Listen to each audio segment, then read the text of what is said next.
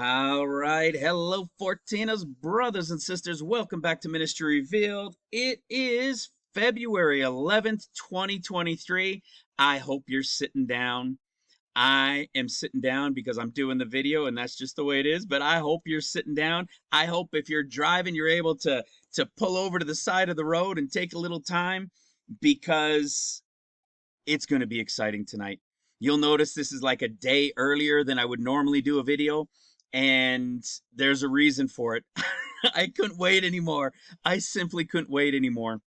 You know, as I spoke in the last video, which is the live show, the last video we did right here, the live show. Um, I was saying that, hey, with Tu B'Shavat, right? The New Year of Trees having passed, that's it. Let's set it aside and start looking at where Taurus is. Taurus is a key revelation that we've been given here in this ministry. And the reason it is because it was from the Holy Spirit with right on target. You guys know it. It's the only one we've ever received outside of the incredible leading of the Holy Spirit through the revelation of the word of Jesus Christ, the revelation of him for the is to come that is revealed so much from the understanding of creation, or the creations as we should say, to who the gospels are speaking to the revelation at the end of days is got a big picture of 21 years, and the 22nd year is the Jubilee millennial reign, to realizing that the first 7 are quote unquote easy, and then it's 14 years, 7 years of seals, 7 years of trumpets, and that when that first easy 7 comes to an end, we know that there are 50 days that come before the 14 years begins.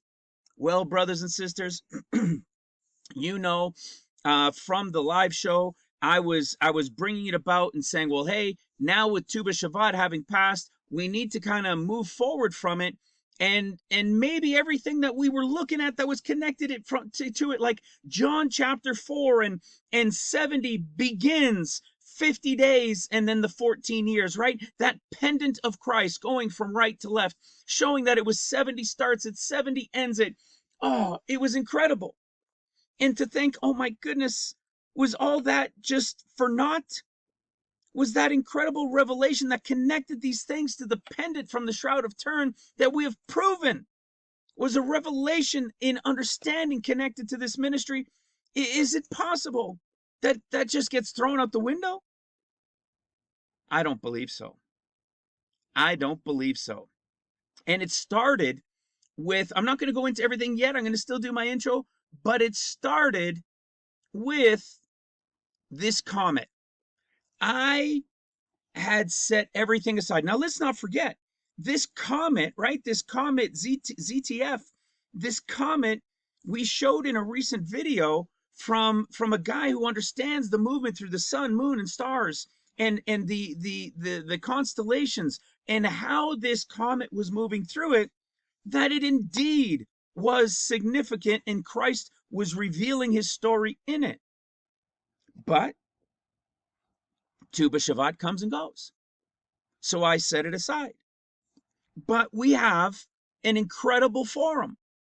We have here from the Ministry Revealed website, you can join us in the forum when you hear me talk about it. It's like-minded brothers and sisters from all over the world, over 1,100 of them from all over the world, and we're sharing, right, news and events and prayer requests and Bible studies and all sorts of things from like-minded brothers and sisters watching, praying, seeking, diligently searching the Lord.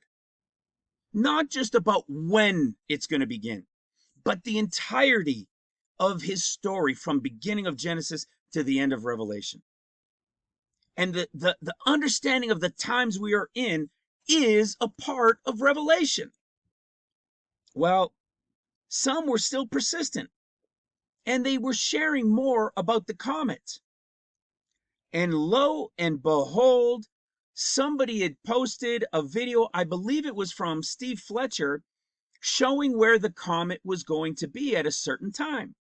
Now, Steve does not know what we know unless he watches and doesn't say anything, but he doesn't know what we know in relation to the importance of Taurus.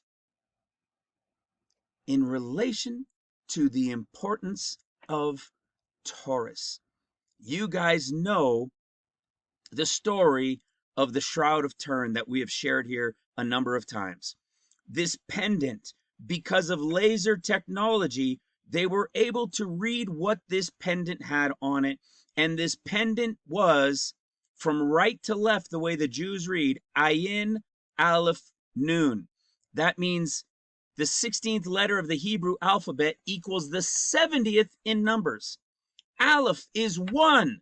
That means the beginning. This Nun is the 14th letter of the Hebrew alphabet, which means 50 in the number. So you've got 70, 1, and 50. 70 begins 50, and 50 is the 14th letter, which represents a typology within the 14 years. When the 50 days are over, the 14 years begin. We showed that at 70 begins 50. But Tu B'Shavat has come and gone. This is a representation of the head of Taurus called the beginning. This was the revelation we were given. However, it wasn't the whole head of Taurus that we were given directly for us to understand. It was Nun. Nun. This Nun, which represents 50, which means bullseye, which means right on target, is 14 and 50. This is what we were given to understand and to reveal that was connected to this ministry and revealed to us Taurus, which was the whole of this image, the whole of this pendant that Christ was wearing. We talked about how it goes this way at the beginning. 70 years, which we believed was from the New Year of Trees, begins as Aleph, beginning Taurus. But Taurus isn't until Sivan, the Hebrew calendar month of Sivan. But we had John chapter 4, where Christ told us 4 months early, white and ready.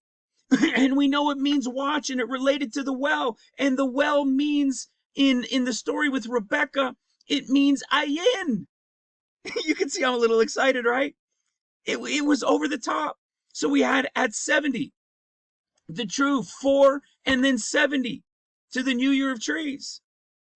And then begins 50 days and then the 14 years.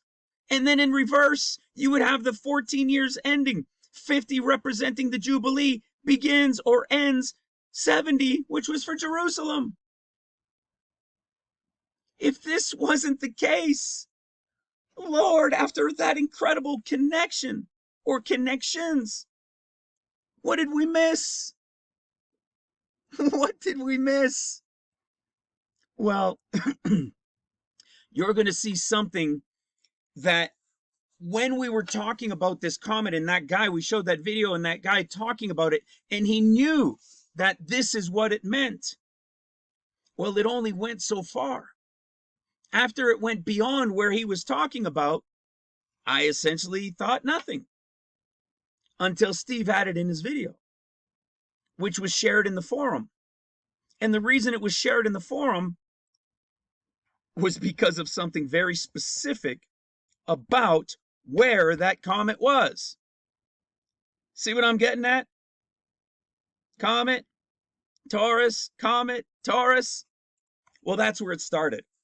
And I started to see it and I started to say, oh my goodness.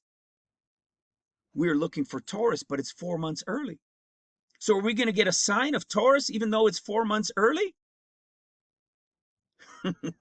Well, of course we are. Of course we are. You see, as the ministry that was revealed, the revelation that is being led through the Spirit in discerning all of these things, bringing about the understanding of the Gospels in 14 years and creation and all of these things, it would make sense that we would understand a sign for us in Taurus. But it doesn't mean it's only for us, because there are other watchmen and women that are out there that are also still following this comet, like Steve, for example. They're following it because There's something going on. There's significance to it in how it's traveling and where it's traveling.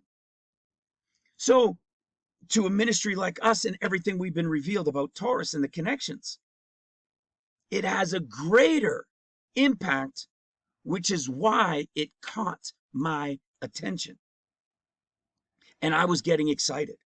I started to get excited. And then last night I was in the garage. I spent a lot of my time in my garage, and I have my little tabernacle, you could say, right? My little shed in here. And and I'm just in the garage, and I'm contemplating these things and praying and seeking the Lord. And I'm just in conversation, just in a prayer talk to the Lord.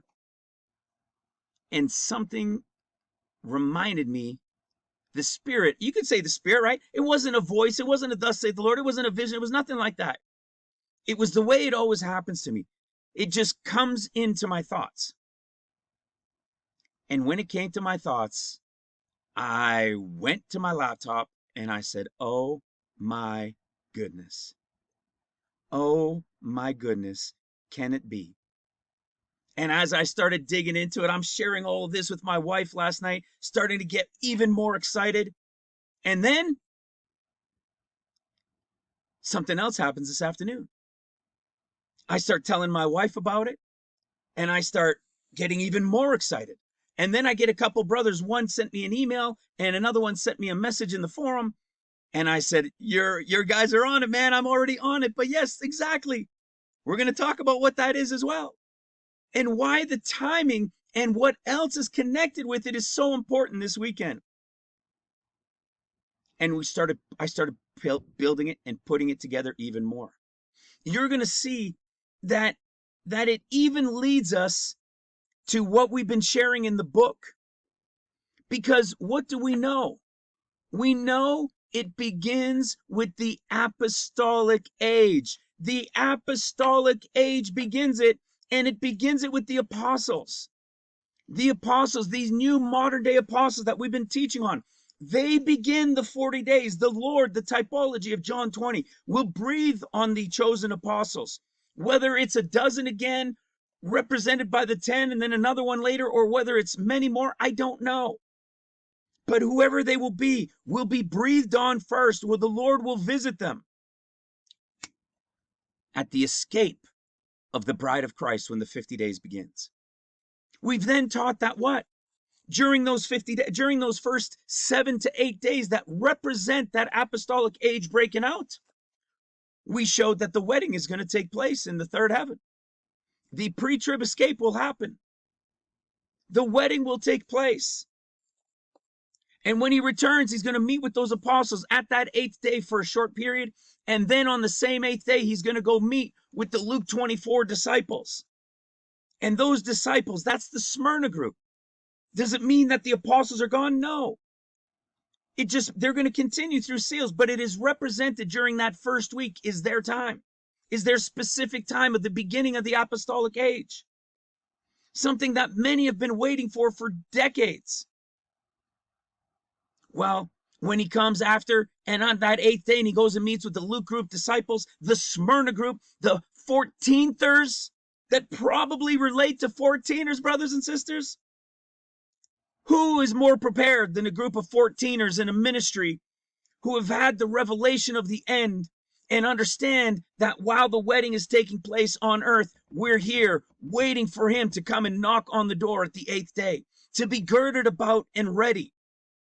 And when he comes, we just recently taught that we can show, and we have proven scripturally, that he is going to sit and eat and serve that group. They're going to be honored with this meal because they should have been a part of the wedding group. But their work is here. What better group than a group that's been prepared in the understanding? Brothers and sisters, I was maybe a little bit discouraged, thinking, oh, we're probably going to have to wait till the time of Taurus and count it out either at the beginning of June at true time of Taurus on the 15th day of Sivan, or it'll begin the count from Sivan and we would go all the way to Tishri. But I believe we've got the date literally given to us in Scripture. What? Yep. I believe if this has been understood, we're going to find out. And you're going to find out very, very soon. We don't need to wait that long from what I'm showing. From what I'm seeing, from what I'm understanding, this is the week. This is the week, and I believe I'm going to be able to prove it to you. Because you're not going to want to discard these other things that we've taught on. Don't discard these things that we've taught on. What was all of this about? It's in here we showed this disciple group, right? And then we in the last one here outside of the live show, we showed the connection to the disciple group who will have a meal with the Lord. But this was all about the countdown to Tu B'Shavat. And what was it? We had John chapter 4. We had Zechariah chapter 1. We knew that it was connected to the almond tree, that it was the 70 years of the Lord to the new year of trees. Don't disregard any of these things, because every single one of them is still in play as I'm speaking to you right now. For anybody that's new and you've heard me say some crazy things like 14 years of tribulation or who the Gospels are speaking to, you're going to want to come to this playlist right here, the Revealed End Time Study Note Series. Click on this. So I'm not the smartest. And come to this intro series right here. At least watch these first 3. They're Bible studies. It's not me with my face on the camera and just saying this and saying that. They're Bible studies, a 30-minute Bible study to understand the revelation of who the Gospels are speaking to. You're going to, if you've ever questioned why the Gospels have the same stories, but yet they're spoken in such different, varied ways that they don't line up. They can't line up. It doesn't make sense. They seem like discrepancies. This ministry has the revelation and the answer of it for you. And the answer is, Luke is speaking to the bride of Christ. Mark is speaking to the sleeping church who will go through seals, which represents the world and the house of Israel grafted in. The Gentiles, grafted in with the house of Israel, scattered throughout the earth. And Matthew is to Judah. That's what you're going to understand. You're going to see that things like this, a video down here called pre, mid, and post, you're going to see that pre, mid, and post are all true. Pre-trib, the Luke group. Mid-trib, in the 7th year of seals, the Mark group. And post-trib, at the beginning, at the end of the 6th, beginning of the 7th year of trumpets, which is the 14th year, is the Matthew group when the Lord returns, feet down on the Mount of Olives. Pre, mid, and post are all true. Once you begin to understand who the Gospels are speaking to, and you see things like Christ going into the cross, and in Luke's Gospel, he's arrayed in a gorgeous robe, which means white, radiant, beautiful. In Mark, he's arrayed in purple. In Matthew, he's arrayed in scarlet. Were they colorblind? No, they weren't. These are the types of things you're going to understand. And then when you realize that, you're going to say, oh my goodness, the discourses are speaking a little different, and Luke's is very different. There must be something going on there. It sure is, and you're going to understand that in the 11th video. But before you get there, you're going to want to understand that now that you begin to understand who the Gospels are speaking to, you're going to want to understand the end time tribulation time frame. And it is 14 years, not 7. It is 14 years. Mark's is 7. Mark's discourse is 7 years of seals. Matthew's is 7 years of trumpets. Luke's is the first 40 to 50 days. That is Luke's discourse. It's what 2 Corinthians chapter 12 talks about when Paul says, I knew a man in Christ above 14 years. He was in Christ and he goes to the third heaven. And then there was a second group that was kind of like the first, but they weren't in Christ like the first one. And that one says was caught up. That one is the rapture of the great multitude. They go to paradise. And then you read down and he's talking as if he's here the third time, 14 years later. And he's saying, now I'm coming unto you. He's talking to Judah in the typology as Christ coming feet down on the Mount of Olives.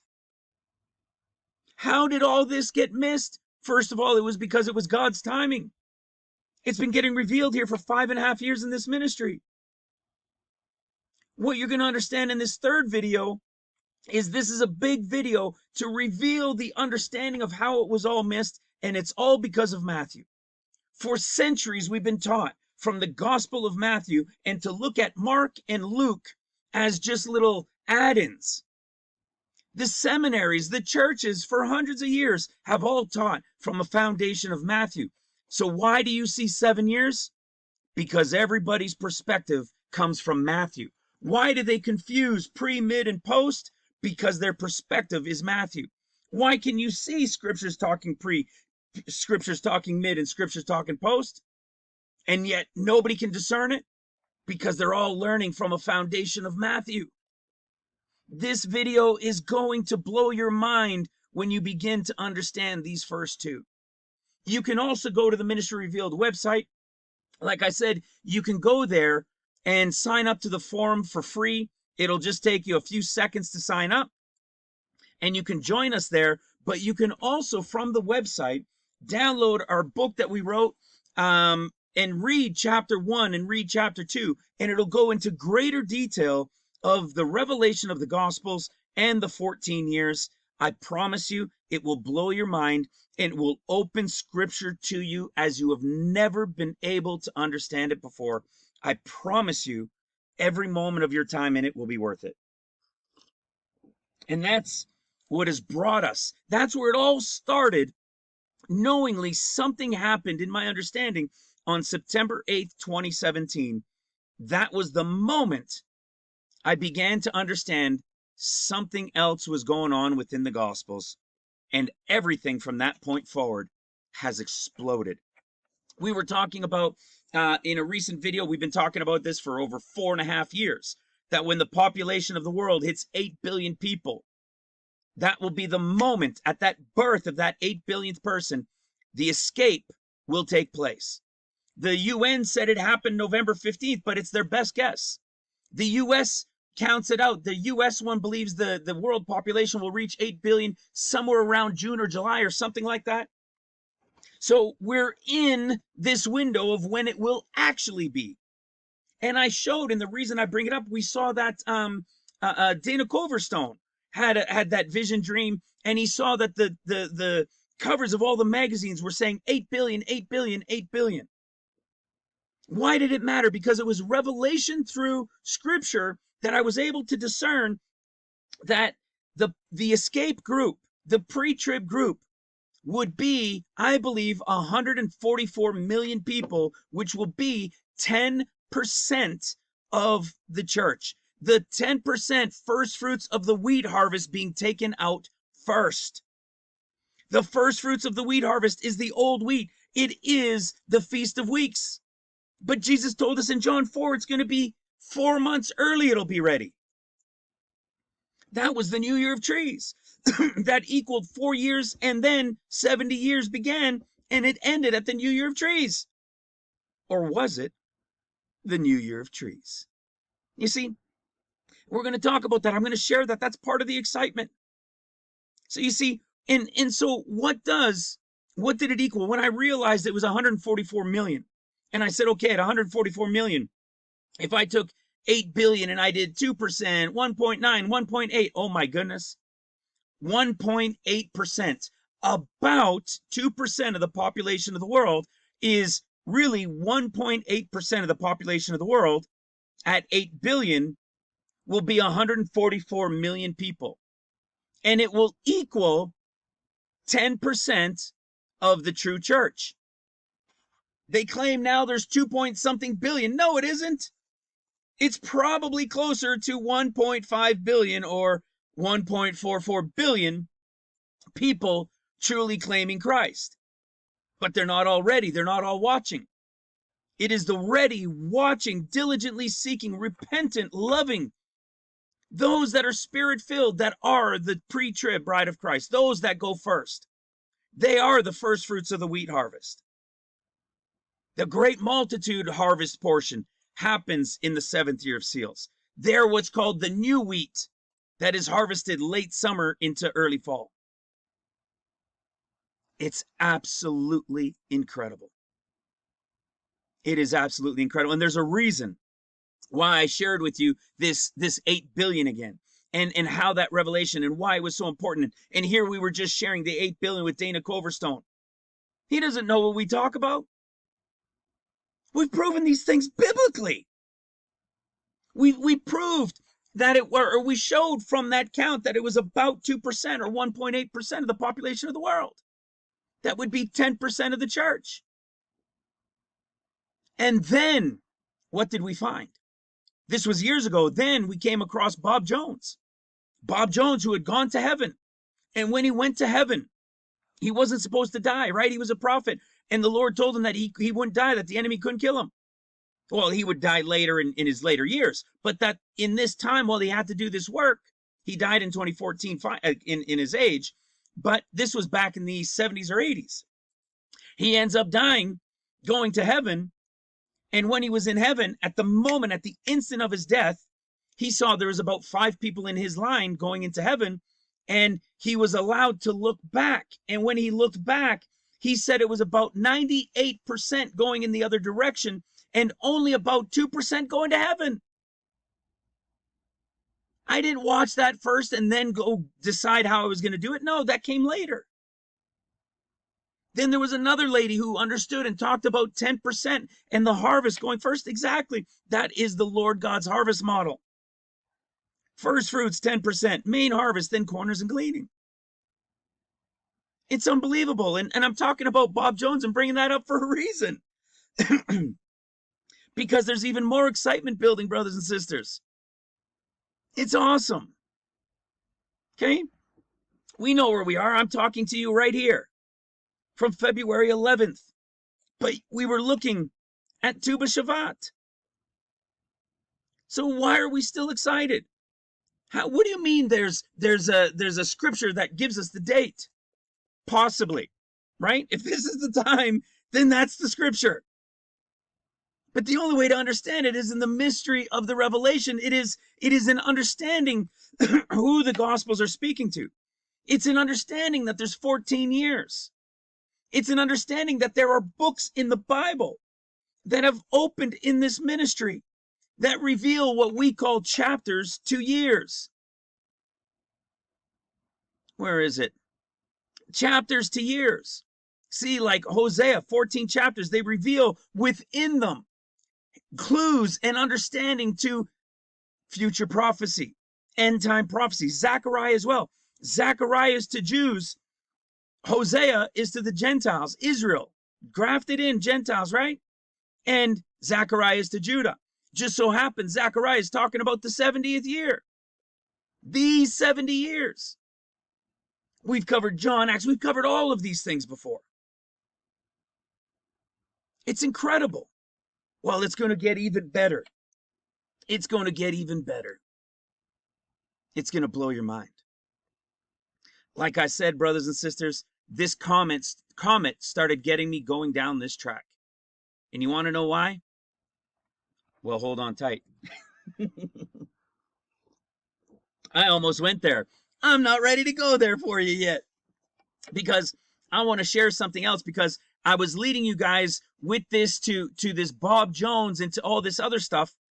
I want to share this with you about Bob Jones. Remember, we were talking about this back in 2020 with the Kansas City Chiefs, right? Bob Jones' viral prophecy claims the Kansas City Chiefs win is a sign of revival coming. We talked about this a lot. And Bob Jones has had major hundreds of prophetic words come to pass. Hundreds of prophetic words. And in this one, he told this guy, who is it, Sean, he had written it on Facebook, but he told about this prophecy with the Kansas City Chiefs. He told them that when it happens, he had told it to about 10, 15 guys who had heard it. And this was back in the 80s. And it told these guys. And what did he tell them? He said Bob Jones heard from God that the Chiefs would go to the Super Bowl and win it. He shared that when they won, it would be a sign of coming end time revival. Guess what? They won, right? They won in 2020. We were all gung-ho, man. We were like, yes. Everybody was watching, right? We thought we had finally understood that extra year and so forth for trying to understand the 70 years of Israel. And time came and went. Some people tried to justify the revival with Sean Faust and other guys out there. That wasn't it. It hasn't happened yet. Because what do we know about the end time revival? It is going to begin with the apostolic age, brothers and sisters. It is going to begin the apostolic age. What is the beginning of the apostolic age? The church of Ephesus. The church of Ephesus at the end of days. It'll be the end of the Laodicean age and the beginning of the end time 7 churches playing out over the 14 years, which is also revealed in the book, which is also talked about in the intro series. You will see it about the 7 churches. These are mysteries of the 7 churches that people have been searching for centuries to understand their prophetic end time meaning. It's revealed here in this ministry, and you couldn't have gotten it without the Gospels revealed, without the timing of years revealed. We have talked on this apostolic age beginning with what? The Lord breathing the Spirit onto the apostles, as John chapter 20, as the beginning of the 50 days, from John chapter 20 into Luke chapter 24 into Acts chapter 1 and 2. That is the typology of the beginning of the end of days. Well, we all thought it was coming in 2020, didn't we? Do you know what 2020 season was for the Chiefs? It was the 1920 season. So what if we count that out? 1920, 2021, 21, 22, 22, 23. How many years is that from when they won? 4 years ago. What are we looking at for Israel? Right? What were we looking at from Leviticus 19 in the beginning of 4, and then from the 5th year forward? Is there 70 starting? What else did we know on the other end? That it was 70 starting back then? And then it would be what? 3 years, nothing on the fig tree. I've been coming. And then the 4th year, dung it about. And then what? Cut it down. 4 years. 4 years. We all thought this was the Kansas City Chiefs win into the apostolic age. We're getting ready to go.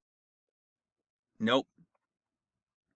But guess who's playing in the Super Bowl 4 years later? You guessed it. The Kansas City Chiefs. The Kansas City Chiefs. Here's from the Elijah List website. Something Bob Jones. So see, once the Super Bowl had gone and Kansas City Chiefs had won, you know, everybody was kind of naysaying and everything else. But here we are again, ready and watching. Now, when I say this, am I saying go bet money on Kansas City Chiefs? You'd better not. You had better not. Do we know this is actually going to be the year? Not with 100% certainty. This is no thus saith the Lord. But from Bob Jones, it was the Lord that revealed it to him. Doesn't mean it's this one. But is it probably? Yeah, it probably is. But what would a bet do for you, right? Would you rather stay to use that bet? Or would you rather be watching and praying and going? All right? So don't use this to go and bet on the Kansas City Chiefs. Okay? Listen to what the Lord told Bob Jones, or what Bob Jones said about it. This is what Bob Jones said about what the Lord told him. The Chiefs when the Chiefs win the Super Bowl, you will know that revival is about to come. Listen to this. Listen carefully.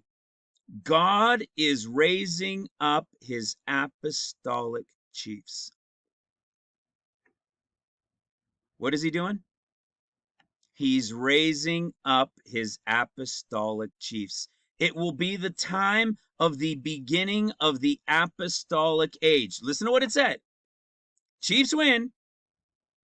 Revival is about to come. And God is going to be raising up his apostolic chiefs. We have revealed here in this ministry that the time of the apostolic age beginning is from day one of the 50, excuse me, at the escape of the pre-trib bride of Christ, which we know will begin on day one of 50. We've proven it, right? We've shown it right here. Let me give you guys a little reminder.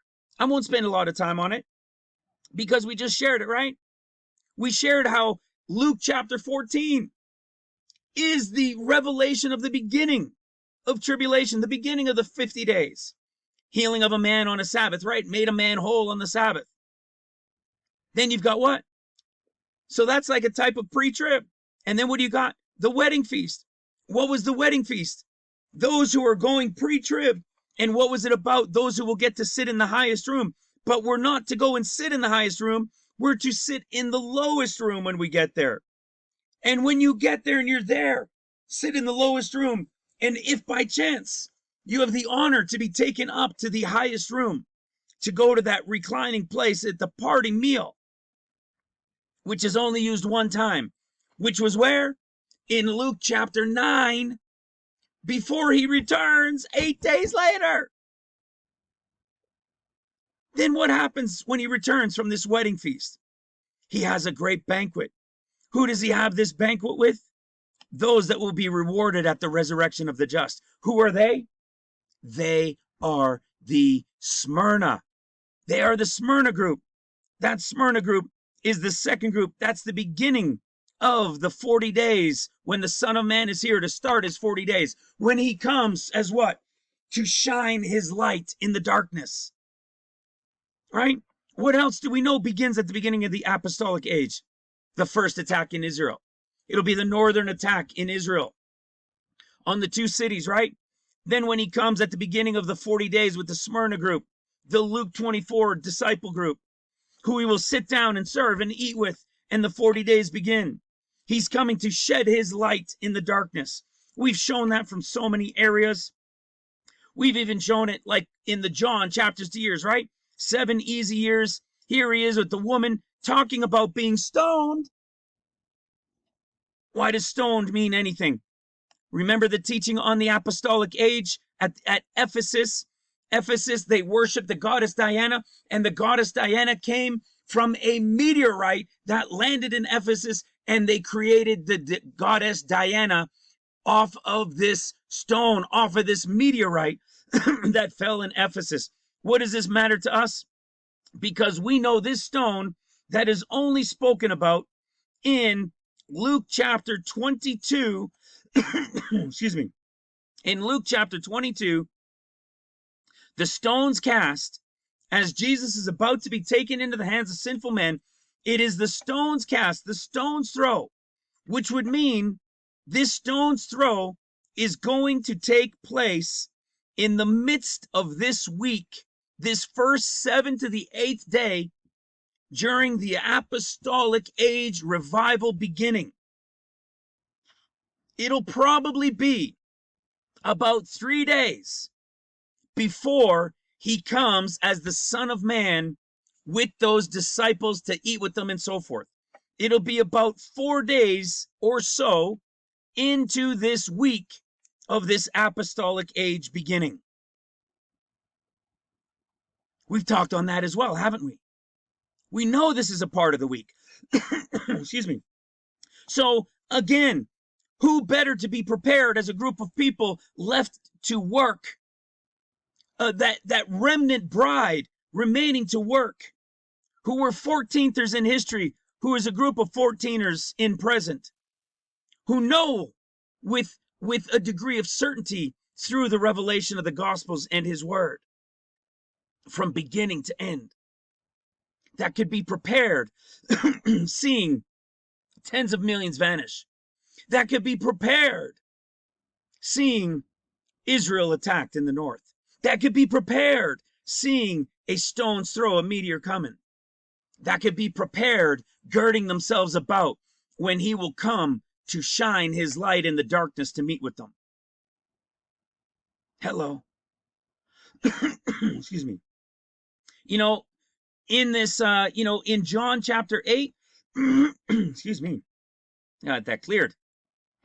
That stone's throw, that woman, here he comes for 40 days. And what does he say? He's coming to shine that light in the darkness. What happens when we go to Isaiah? We've talked about this one a lot.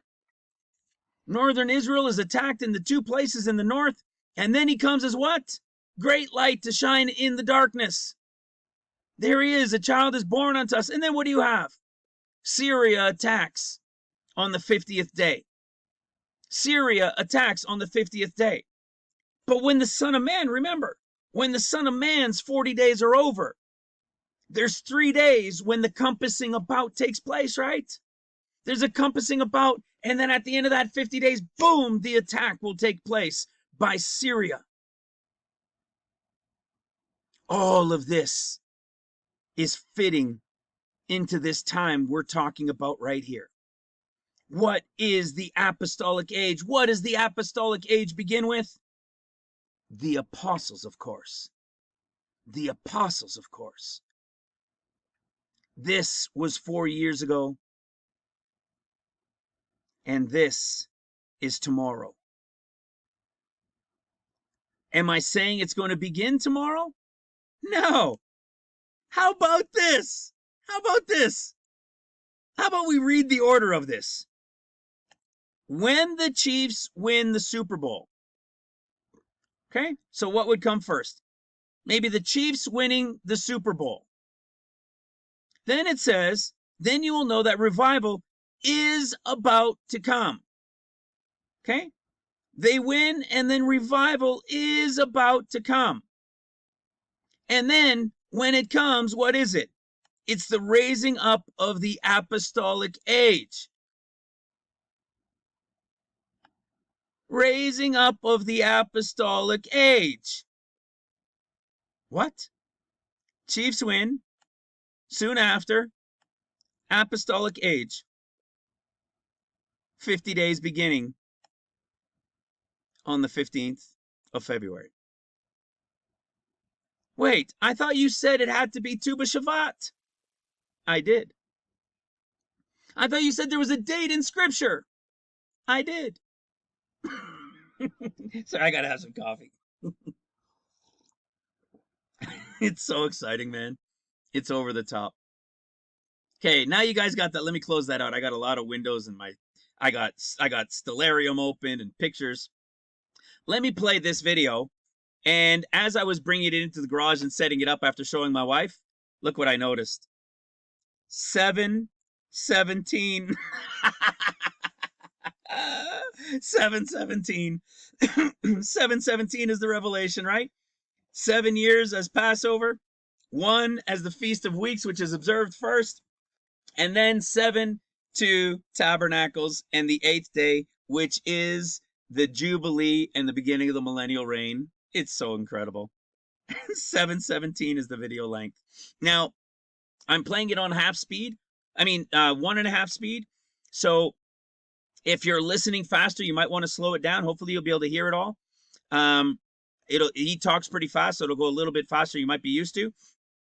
But you can always go to International House of Prayer. I'll jump in between sometimes, because you see, this is now after, like, this is probably 1.5 years, 2 years after, or about a year or so after the Chiefs had won, and the apostolic age never happened yet. And so he's not justifying that it didn't happen. He's kind of saying, well, I never heard that prophecy, but this guy was involved with Bob Jones for 10 years. Okay? But he wasn't a part of that group that heard about Bob Jones and that prophecy. But he talks about other prophecies, as I did, in relation to not prophecy, but what he saw in heaven being about 2%. And we had the same revelation of about 2% being 1.8, which would be the group that goes to the third heaven at the pre-trib escape. And he had about 20 or 25 things that Bob Jones spoke that he was a part of that literally all happened to a T, even though Bob Jones spoke on hundreds and hundreds and hundreds of prophetic things. He just doesn't know. He's not a part of all of them. But he gave a teaching, he said, over 10 hours of teachings over 1 hour teachings, he talked about all of these things that happened that Bob Jones spoke about that happened that he was a part of and happened exactly the way he said it. So I'm going to play this so you get a reference, but I want you to know going in, he doesn't know what we now know when he did this video. Nor does he know this season in time that we're in right now. Is he probably excited or maybe looking forward because the Chiefs are there again? I'm sure all of these guys are to some extent. You know, the Chiefs went there again in what, 2021, I think, or something like that. But they lost, I think it was, to the Buccaneers. That was probably one that people were looking at. I didn't even remember. I don't even think I was considering it back then. But all of a sudden, for this one, it comes back to our attention. It's brought back to our mind. At a time when we were looking at Tu B'Shavat, and then something came to me in understanding as I was just in prayer with the Lord. And then the following day, I'm reminded of this Bob Jones prophecy. Do you realize the Super Bowl is usually held on the first Sunday of February? But what happened? Why is it on this one? They extended the season, brothers and sisters, by 1 game.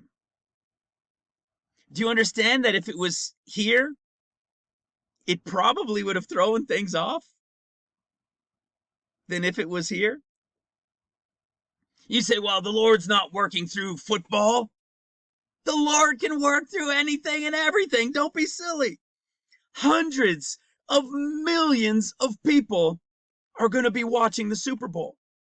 Do you think it's a coincidence that in January, oh my goodness, I could tell you guys something about that handprint that was found. Oh my goodness. I was watching a show. I shared it with Mike. We flipped out. It was unbelievable what was in this show, a little known show. And it was at the start of episode 3. I just about lost it. I couldn't help it. I ran in to tell my wife. I shared it with her. I shared it with Mike. And he was just like, oh my goodness. So that hand being found right on the wall, or the movie, right? The new Left Behind, Rise of Antichrist coming out that came out in January. And here we are at the Super Bowl. You think, well, big deal about the Super Bowl, except we have a prophetic word with the Kansas City Chiefs, and that when the Kansas City Chiefs, you'll know that the time is about to come, that the apostolic age is going to begin. And we know that the apostolic age begins the 50 days, which is at the escape, the attack in northern Israel. Go get ready. I don't know how I'm going to sleep tonight. I don't know how I'm going to sleep. Oh, man.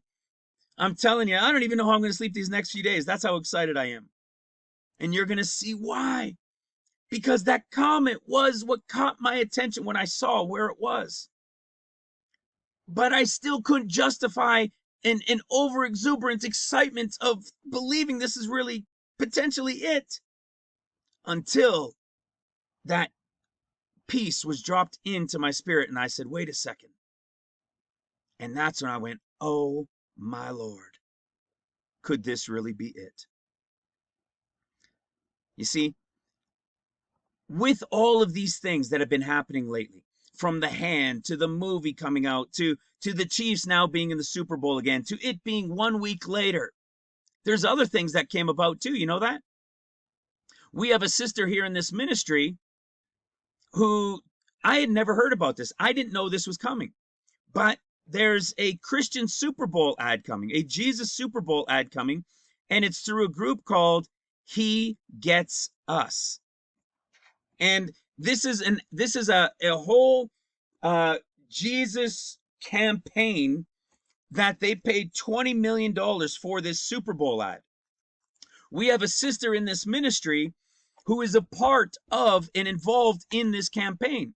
She says, you haven't heard from me for a while. I am still watching the videos. I'm still diligent and everything, but I'm involved in this He Gets Us ad campaign.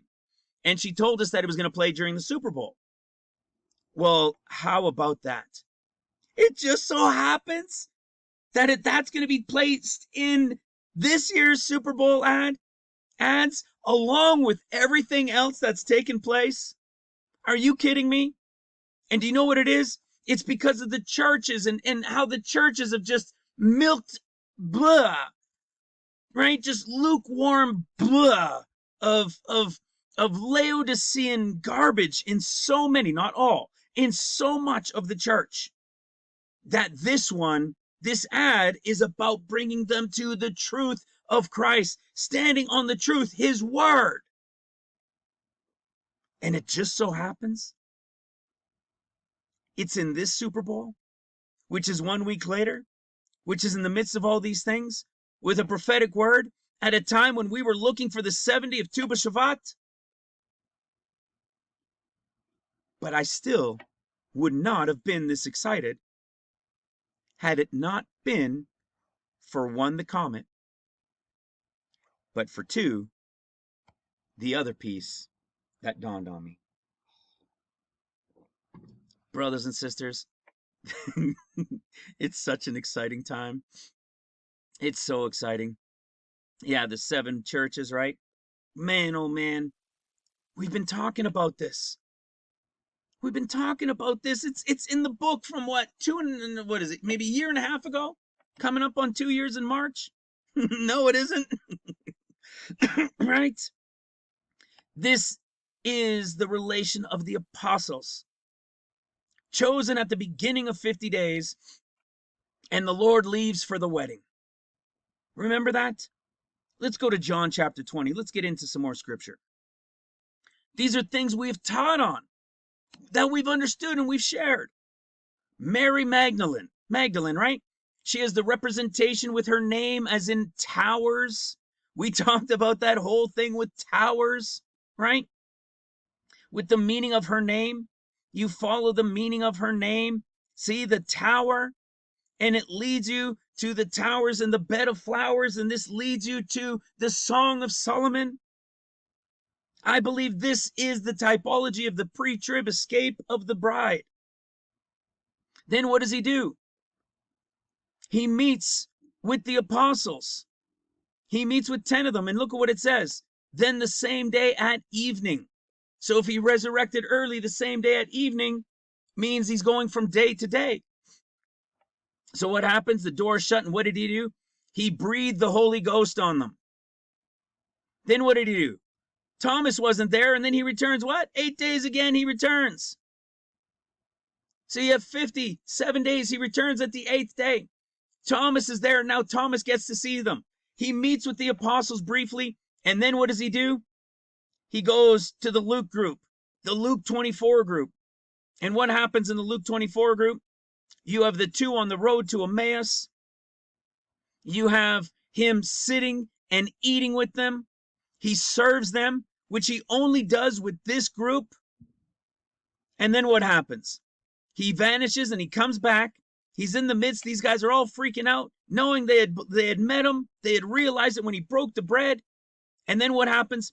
He tells them about the things in the law of Moses, the first 5 books of the Bible, the prophets and the Psalms, all the things that we have learned prophetically in them. He's coming to open their understanding completely. And look at what it says. Then opened he their understanding that they might understand the scriptures. This is about to happen to that group on the 8th day as he serves and eats with them and opens to them their understanding.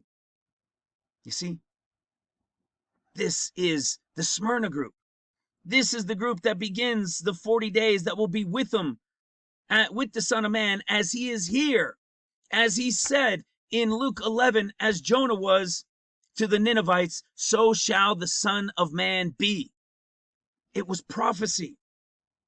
The apostles remain. Remember, they're the foundation layers. While the physical foundation of the new temple in Jerusalem is going to be laid during the time of seals, during about the midst of seals, after it had been destroyed, there will be a decree, and they will go out and they will have some brought back, and they will begin to rebuild, but they will only get the foundation laid during seals. While there is a physical foundation being laid during seals, there is this apostolic age that broke out at the beginning of 50 days, and the revival is going to go throughout the earth, seeing all these things that have happened. Living through then World War III that will begin after Jerusalem is attacked. And the spiritual foundation is being laid. They will remain during seals. And Smyrna, they are the ones who follow him for 40 days. When the 40 days are over and the Lord leaves as the Son of Man, they go and they will meet where the apostles and where these others are gathered in the same typology, wherever that might be, however the Lord plays that out. And they will then receive the anointing of the Holy Ghost on the 50th day. And from there will be sent out through the earth. And boom, Jerusalem will be attacked and destroyed. And the 14 years will begin. These are things we have taught on. These are things we have understood. It's all directly connected, and we know it's to the beginning of tribulation. It is all connected to the beginning. And we believed the beginning to be Tu B'Shavat because it was the 4 and then 70. You see that? But what happened? Right? What about John? What about what we were told in John chapter 4, what Jesus said? Right? We had this whole story of the well. We had the whole story of Samaritan, the Samaritan woman. And all of this led us to what? What did Samaritan, what did all of this mean? It meant, excuse me, it means watch. It means to watch. It means to be on guard. This is all about the almond tree, right? He meets her at a well. We did the whole story about the well. In fact, we saw this all coming about, and it began back here, the eye of the well. And then this one revealed even more because we went to the story of Rebecca. And in the story of Rebecca, what happened? The story of the well, right? The Holy Ghost goes out and meets her at the well, right? The Eleazar, the helper, the typology of the Holy Ghost, and he meets her at the well. And what is it? What did the well mean? It meant pit, like a well, but it also meant, in a couple of them, it was defined as ayin. Ayin. What was ayin? 70. This is the eye of Taurus on the other side. If you're looking up at the head of Taurus, this is the one called eye. Ayin means eye. And in Hebrew, it means eye. Pretty crazy, right? It means eye. And it's 70. And it's the 16th letter of the Hebrew alphabet. This is the right eye of Taurus as we're looking up, but it's the left eye. If Jesus was in the middle, this would be the left eye to his left, but it's the right eye to us. There's beginning, Aleph, which means beginning, which we know represents Taurus, the beginning, which is why we were looking for the time of Taurus, which we even discussed in the last live show, because we knew this time had to be connected to Sivan, because its Taurus is Sivan. We understood these things, which is why when Tu B'Shavat apparently had passed, I was saying, well, I guess we're going to the connections with Sivan, because Taurus is the beginning. Christ is called the beginning, and the beginning is Taurus. You following? We've taught on these things, right? We've taught on these things. Well, how about this? We were showing that when Christ comes to start his 40 days, he's coming as light, right? We saw that in Isaiah 9. We saw it in John 8. We see it in a number of other places. And we've taught on it. So when he comes to start his 40 days, he's coming as light to save his light group creation, which is Mark, which is the world. And we see this was the spirit portion. This is when he became light. John chapter 1 told us the same thing. In the beginning was the Word, the spirit portion. Then the Word became light, and then the light became flesh. And that's Genesis chapter 2. The three creations, the three group, Luke, Mark, Matthew. Spirit, light, flesh. Bride, world, Judah. Spirit, light, flesh. So when he comes to start his 40 days, he's coming to shed light in the darkness. Well, check this out. Do you know that if this is day 1 of 50, this is the 8th day? Want to see something interesting? On our Gregorian calendar, it's February the 2nd month, 22nd day. Well, isn't that something? For those of you who have been following me in this ministry for a while, you will have heard the different things that happened, right? What are the things that had happened? What are two big things, especially one in particular, was, of course, the Eye of Taurus, right? What was this Eye of Taurus all about, right? The Eye of Taurus, brothers and sisters, called Aldebaran. It's called the bullseye, right? It's called the bullseye. It is this eye. It is the 14th brightest star, and bullseye is a representation of 50 points. It means 50. It's a big red star, and it's the 14th brightest star in the sky, and it was pointing us to this ministry and connected to Taurus.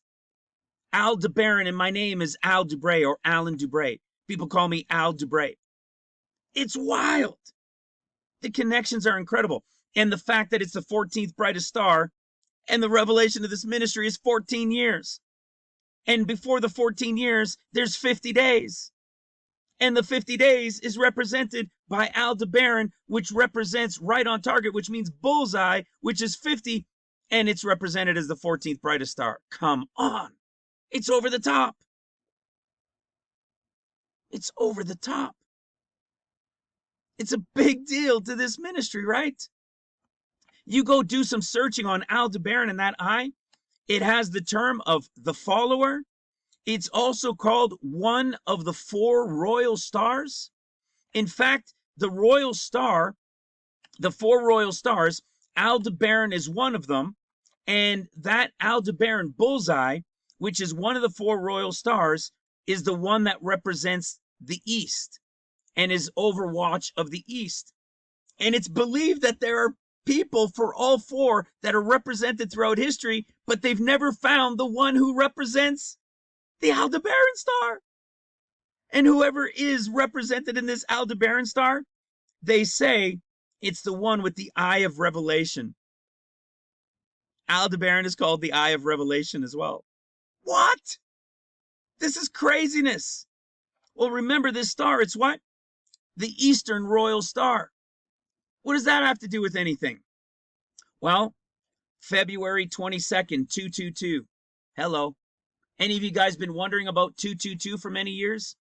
I've shared that 222 has been in my life since just before my teen years.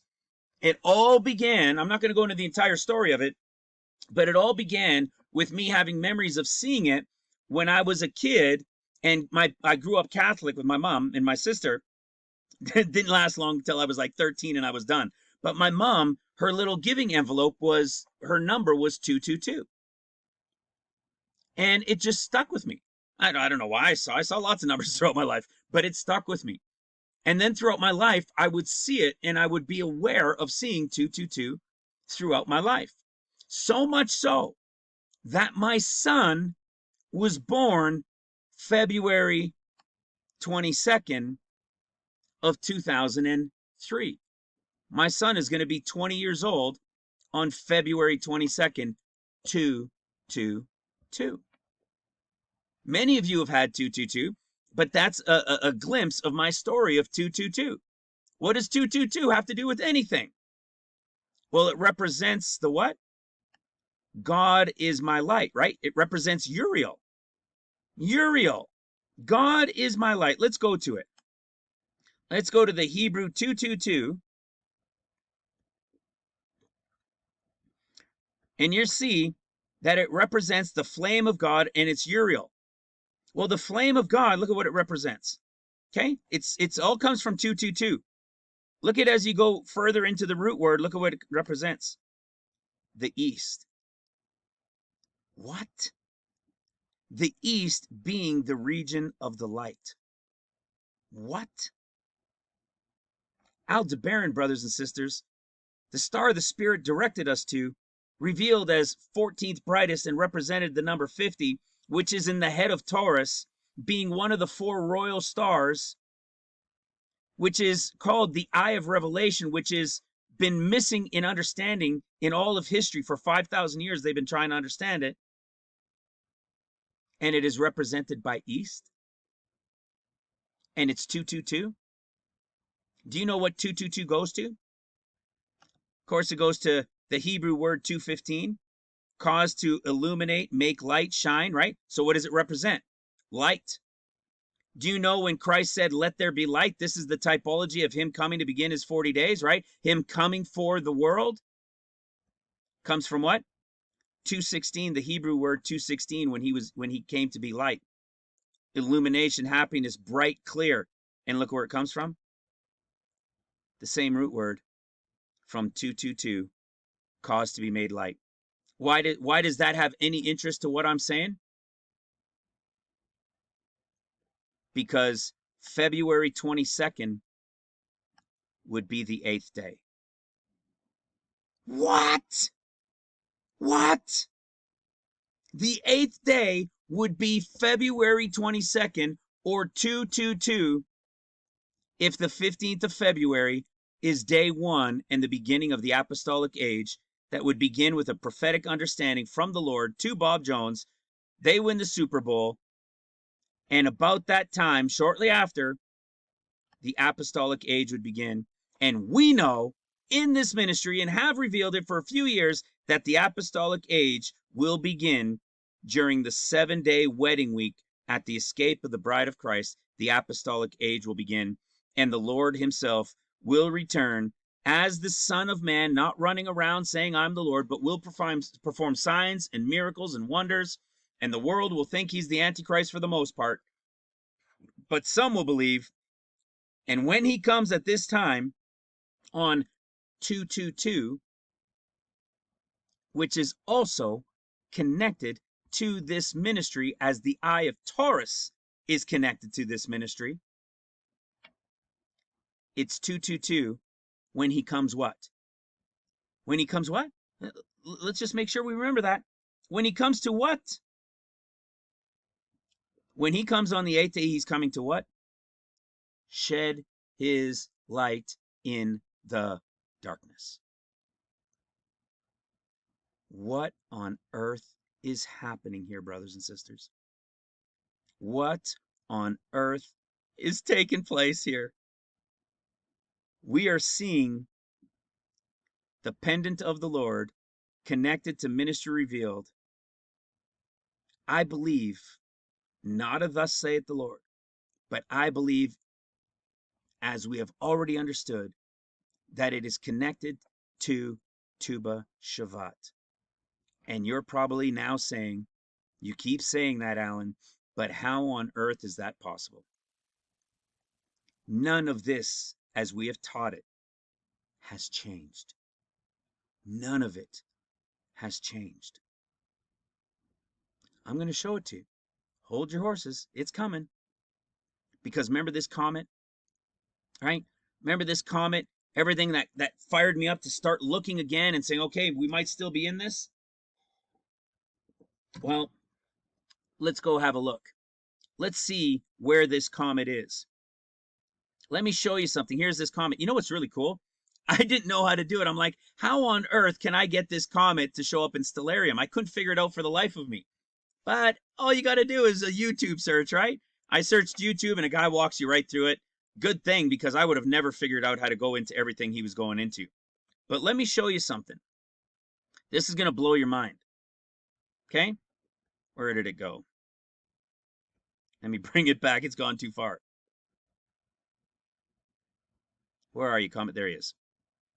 Okay, let's follow this comet. Let me take the Earth off. Okay? And we're going to follow this comet back. I want you to see something. Oh, there we go. He went over here. We know to an extent where it's going, right? But I want you to see something. We know it's going to the crown. Remember the guy we shared in the video the story of the crown, right? The Lord is coming with his reward. Remember that? Okay? I want you to see what happens. Check this out. Here it is at the crown. And it was in the crown. Look at how slow it's going. With each click is a day, okay? Look at this. Slow, slow, slow, slow. Remember, this is it right here, okay? It's in this 4 right here. It's going super slow, and then all of a sudden, watch what happens. It's like super speed, okay? Well, keep watching. It keeps going super speed, super speed, super speed until it gets to the eye of Taurus. And then everything starts to, whoops, and then everything starts to slow down again. Watch this. See how it's going slow? Look at this. Boom, it's gone. See, it's coming in fast, coming in fast, coming in fast. Gets to Taurus, and it slows down. Brothers and sisters, you know where we are right now? Here we are today. It's near Mars. There's the 12th. There's the 13th. There's the 14th. There's the 15th. Brothers and sisters, on the 15th of February, the eye of Taurus, see this eye right here? This eye, I don't want to click on it because this is so small, I don't know if I'll be able to find it. This eye right here, see this real bright one right here? This real bright one right here is Aldebaran Taurus. It is the 5014 Taurus eye. This one right here is the Ayin eye, which means eye, whereas this one means bullseye. And brothers and sisters, the comet on February 15th is going to be at the eye of Taurus. Now, to many, like I've said, it may not mean much, although people are watching. But to us, I believe it to be an absolute sign to the 14ers of ministry revealed, who were given the word by the Holy Ghost right on target, which means bullseye. Bullseye. And when we discovered that, we saw right away it meant bullseye. It related to the eye of Taurus, and it turned out it represents the number 50 in the Hebrew alphabet, and it's the 14th letter of the Hebrew alphabet, which is Nun, and Nun is 1450, and it's the 14th brightest star in the sky. It is the ministry revealed bullseye. And this comet that has been so spectacularly followed and significant in the sign of how it's been moving through the constellations, on the 15th of February, the comet is at the eye of Taurus. To us, brothers and sisters, that is, I believe, and truly, absolutely, truly a sign from the Lord. We're the 14thers, guys. We've shared how Smyrna were the 14thers in history. They were days, we are years. They stood for the 14 days, the 14th day of Passover. Huh. Well, isn't that interesting? They stood for the 14th day of Passover because they are 14thers. We are 14ers for the 14 years in the revelation of tribulation. Do you think maybe there's a connection as we've shared this over the years? Do you think it's maybe possible? Well, what if their 14th and our 14 of years, what if they start at the same time? What if the Lord God is lining it up on their calendar, on the Hebrew calendar, yet on his time, right? Yet on his time, it's the end of the 50 days. It's unbelievable. You're going to see it. You're going to see it. Let me close out some of these tabs so I don't keep going to them. All right. We got the prophecy of Bob Jones. That was so awesome. All right. So remember when we go back into, when we go back into John chapter 4, right? How could this have not?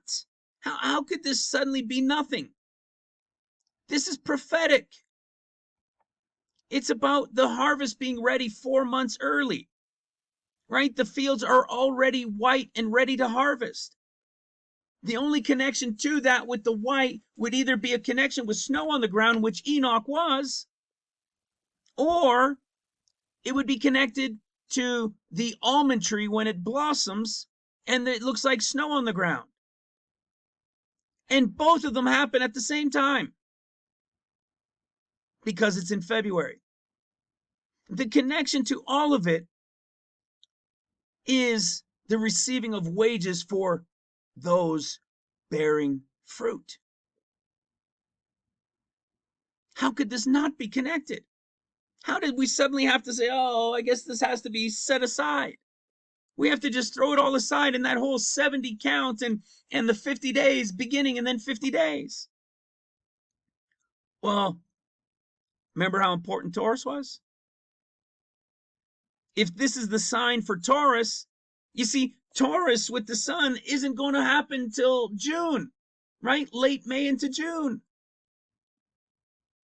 So if it's that late, yet we know the beginning is Taurus, but it's going to be 4 months early, would it be possible that the Lord would give us a sign in Taurus? He did. He did. It's right here. And look at the day that it takes place on. February 15th. It takes place on February 15th. But how on earth does this make it 4 months early? Because Tu B'Shavat is already passed. It's like 10 days prior. How on earth is this possible? Right? How about this? When we go to Zechariah chapter 1 to Judah. This was something we were recently sharing, right? How is it that this vision of the horseman starting in Zechariah chapter 1 verse 7, upon the 24th day, the 24th day of the 11th month, which is the month of Shabbat. So it's telling you it's the 11th month, the Hebrew month of Shabbat. That date, as we all know, is this date right here. The 24th day of the 11th month, which is Shabbat. Period. Not maybe, not kind of, this is it. But what are we missing? How does this relate? What is it talking about? Well, listen to what it says. I had never looked at it with this perspective before, because we were looking at it like the red horse rider, like the second horseman going out. But it wasn't just the red horse, right? It was the red horse stood among the myrtle trees that were in the bottom, and behind them were their red horses, speckled and white.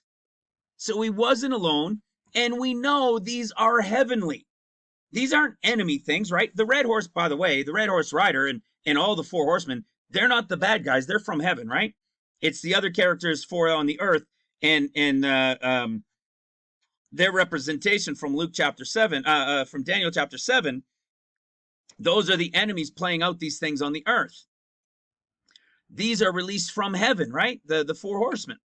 So we see the four, and the first one is what?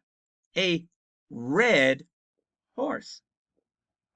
A red horse who is reporting, as we come to see in a moment, who is reporting that let's keep reading, okay? But remember, it is a red horse, and he's got others with him. And it says, then said I, O my Lord, what are these? And the angel that talked with me said unto me, I will show thee what these be. And the man stood among the myrtle trees, and the man that stood among the myrtle trees, let me say that again. And the man that stood among the myrtle trees answered and said, these are they whom the Lord hath sent to walk to and fro through the earth. Okay? So they weren't just out that one day. They've been going out throughout the earth. And it's saying they've gone out to and fro through the earth, and everything is still in at rest. It doesn't mean there's not a war here and a war there, but generally the earth is at rest. On what day? The 24th day of the 11th month of Shabbat. Well, what year? Well, let's keep reading. And verse 11. And they answered the angel of the Lord and said, and they answered the angel of the Lord that stood among the myrtle trees and said, we have walked to and fro through the earth, and behold, all the earth is still and is at rest. Then the angel of the Lord answered and said, O Lord of hosts, how long wilt thou not have mercy on Jerusalem and on the cities of Judah, against which thou hast had indignation these 70 years? These 70 years. Meaning what? It's still in the 70th year. What do we know about this? If the Lord is having events happen on the Hebrew calendar, but it'll be on his times because they've gone in error, don't we know that? Haven't we shared that with Matthew and with Mark, right? With the church, which is why that commercial through the Super Bowl is so vital, because we know the church has erred as well. Let's see, where is that? In Luke 20, so I think it's in Luke 12, Mark 12. Watch this. Remember this? The woman with 7 husbands, right? Who is she going to be? In the resurrection, when they shall live, whose husband, who is she going to be with? Mark 12:24. And Jesus answering said unto them, do you not therefore err, because you know not the scriptures? He's talking to the world. He's talking to the church, the house of Israel, the Gentiles grafted in. This is the church. They do err not knowing the scriptures. That's why the timing of that commercial is perfect. What about Matthew? In Matthew 23, or is it 22? I think 23. Maybe it's 22. One of these. There we go. In Matthew 22, same type of thing, right? Who is she going to be married to of these 7 husbands that she's had? In Matthew 22:29, Jesus answered and said unto them, you do err, not knowing the scriptures, nor the power of God. Do you know in Luke, he says none of those things? There is never a condemnation in Luke. We've talked about that many times. Mike over at 165 talked about that many times. There is never a condemnation to his bride, those who are diligently seeking, but to the Mark and Matthew group, to the Gentiles, the church, right? Grafted in with Israel, and to the Jews, to Judah. They are in error and don't realize the error of their understandings. They are in error. They are in error of their understandings. But if this is the 70th year, which would go to Nisan, yet they've got Nisan 1 here, is it really there? You see, the Lord will have events take place and is telling them on this time because it's their calendar, and the events will take place at these times. But is it because that's where that time is on his, in the understanding of a feast or a festival? Well, no, because they've erred. If they've erred, then when this, let's see, what does it say?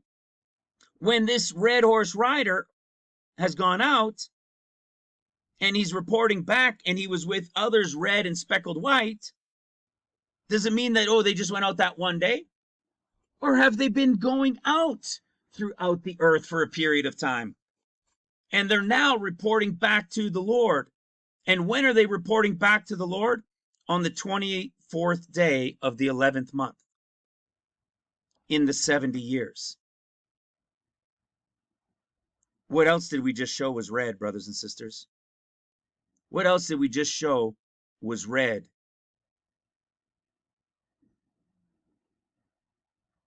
The Aldebaran star? The Aldebaran star, the great red giant star? Is it related to the eye of Taurus and the sign of the comet at it? Do we literally have a date that we can understand in Scripture? As I have told you for a long time, well, I didn't talk about it for a long time because it was just, I was scratching my head all the time. How could it be the 24th day of the 11th month, even though it's saying 11th month, Sabbath, Shabbat? Telling you it is the Hebrew calendar 11th month. So we can't really count from Taurus and say, well, the 5th month is really the 11th month. No, because it said Shabbat. So this is happening on the 24th day of the 11th month in the 70th year. And here we are revealed. This is the 70th year. And the 24th day of the 11th month, which is Shabbat, is at hand. And this conversation relates to a red horse. And at this time, we're looking for Taurus. And the comet is at that big red star of Aldebaran. The 1450 begins 50. You see, the image here is beginning. So at 70, wherever the New Year of Trees is, begins. So in Taurus, so isn't it amazing that in Taurus, the comet is here in Taurus at Aldebaran, called the beginning, called the revelation. And the comet is there. We have a sign months before it's actually Taurus because he said it would be 4 months early.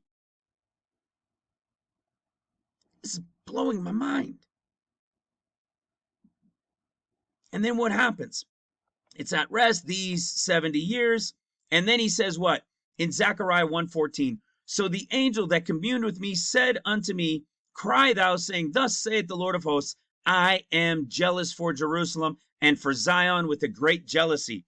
I am very sore displeased with the heathen that are at ease. For I was but a little displeased, and they helped forward the affliction. And what do we know what happens? He's saying he's yet going to come, rebuild, yet come, rebuild. And then what happens? They're destroyed. They've been scattered. Tribulation happens when the destruction of Jerusalem happens at the 50th day. Okay? This is the warning of what? The beginning. The beginning of the 50 days. The beginning of the 50 days. The red eye, or maybe that Aldebaran Taurus eye, is the representation of that red horse rider who is reporting back to the Lord. And there's the Lord saying everything's at ease. And it's on the 24th day of the 11th month, which is Shabbat. And look what happens. Oh yeah, it's all at ease. Bang. Time is at hand. But you're still saying, all right, that's all fine and great, Alan. But if that's the time and everything's at hand, how are you going to account for this being Tu B'Shavat? That's a great question, isn't it? Oh my goodness, how am I going to account for Tu B'Shavat? I didn't have to. I believe the Spirit dropped it in my spirit. As I've been pondering and sitting in the garage, as I was telling you guys earlier, and considering and thinking on these things, I said, Lord, what could we have missed? How is this possible? How did we get past Tu B'Shavat? Are you telling me we're going to have to go all the way to Taurus? to the 15th of Sivan, a true Feast of Weeks, and then do the count, or this is either the scape, or we're going to have to do the count as Passover and go from there? Because it was much more lined up. Understanding the count to Nisan, when we know your year's end is going to be connected to Abib. You see, guys, we've spoken about Abib. Remember the 14thers? The 14thers, their dispute with the church and their persecution for it and being called 14thers was because they stuck to the truth of when Abib, when the barley was going to be ready, when Abib was going to be ready. That they said, this is the 14th day of the month, and we are going to stick to the true 14th day of the month, regardless of whether the church says, hey, we're going to do it on Sunday. Or the Jews say, right, they were saying Passover, and the church wanted to observe it on the Sunday. That's what it was. And they said, no, regardless. And Polycarp, who was the head of the church of Smyrna, said, who was also a 14ther, said, no, this is the truth, and we're going to stick to it. And they agreed to disagree with Rome, and Rome stayed here, and the 14thers stayed to the 14th of Nisan. Because why? Because they stuck to what? Abib. And a lot of people still want to dispute it, but if you go to Deuteronomy 16, it tells you Abib. Passover, the month of Abib. And it talks about the corn, right? The corn, the wheat, the Abib. So here we have our ancient brothers and sisters from 2,000 years ago sticking as disciples in Smyrna to the truth of Passover as 14thers. And here we are as 14ers talking about the 14 years and the revelation of the 14 years of the end of days. Do you think it would be out of line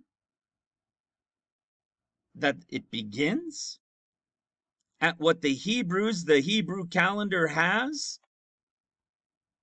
On the Hebrew calendar, 14th day of Nisan? But this is something we've talked about, right? About a month and a half ago or so, we were talking about this connection of the 24th day of Shavat and how the 50 days went to Passover. We spoke on this. But it says 50 days and then 14 years. And the 50 days had to be connected to this year's end, right? Remember this? 2 Chronicles chapter 24. We know Syria is coming to attack. This is one of the scriptures. We saw it in Isaiah 9.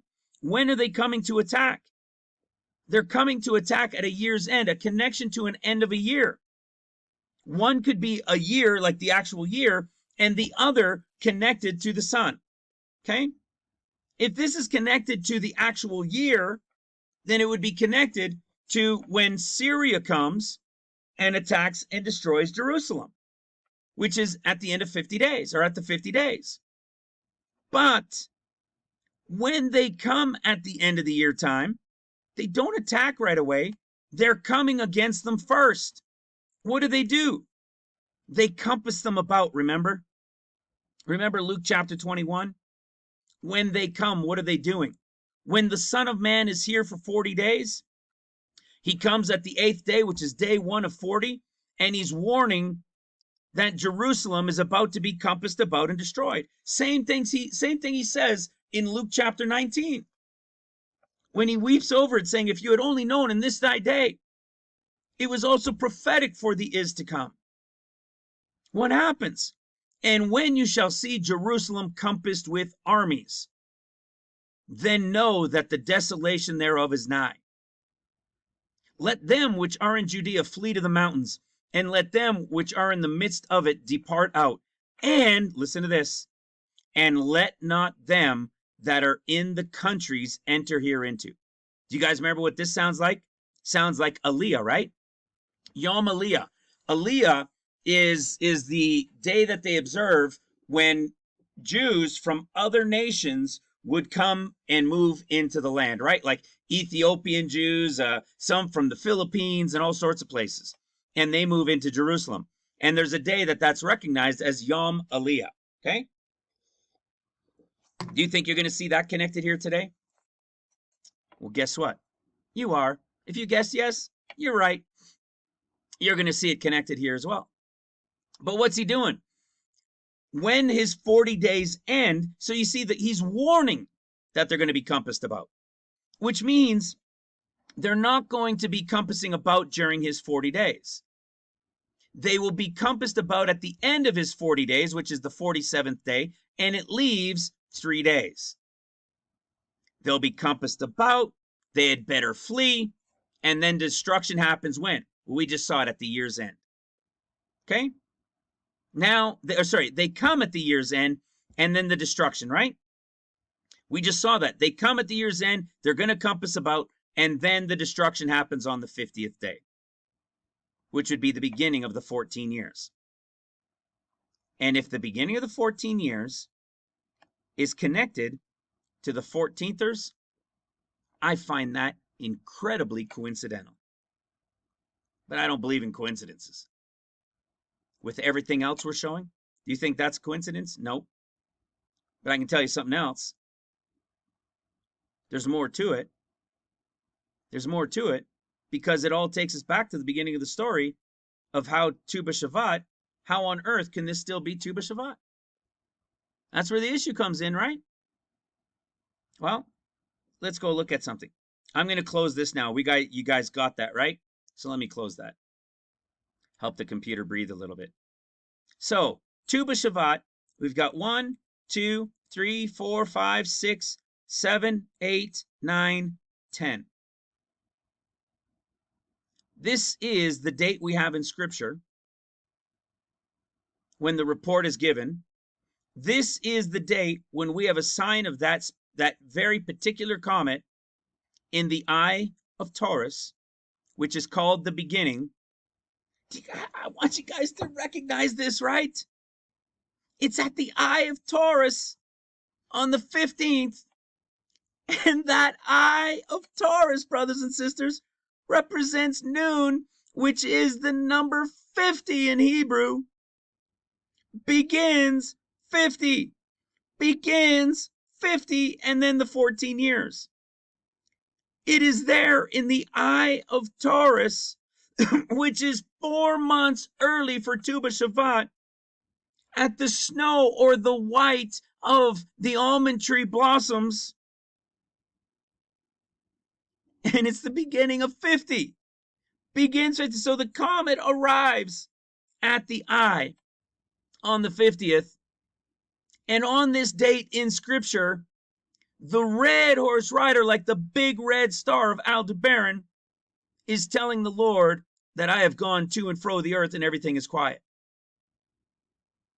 And it represents beginning 50. When? 70. So all three, 70 would have to be, right? 70, 50, and beginning. Well, how about that? There it is in Scripture, talking to the Lord. The comet arrives on this date to begin 50, but for that to happen, it would also actually have to be 70 of what? The festival of Tu B'Shavat. The festival of Tu B'Shavat. If we can show that it is, this entire pendant that the Lord was wearing and revealed us as this eye, I think it'd be safe to say, I believe it would be safe to say that we're here. Because it would also have to be the 70th, right? We would be in the 70th. It's the 70th of the Lord of Tu B'Shavat, yet still in the 70th of Israel to Nisan. You see, that's how it could still be these 70 years, because it's still in the 70th of Israel. You following? So how could it be 70 as Tu B'Shavat? How could it be 50, which can only be when it's at the 70 of Tu B'Shavat? And beginning, of course, because it would begin the 50, and we've got the comet at the eye. We have the Super Bowl and a prophetic word about when they win, which everybody was excited about 4 years earlier. What are we missing? Is this prophetic word for the Chiefs going to be fulfilled? At the time we got this comet at the eye of Taurus, I believe the one thing that was missing in all of this is something that is given to us in one of the Apocrypha books that I believe probably every one of you have heard before, but I haven't heard anybody talking about it now. You see, why? Why haven't others maybe talked about it? Because Tu B'Shavat, we have understood, is the connection to John chapter 4 and 4 months earlier. We know that it is 4 years and then 70, with the fourth having been to the Lord. We understood how the count played out of when they came into the land, when they held elections, when they planted the New Year of Trees the first time in 1949, and when they took office, to let us know when the 70 years began.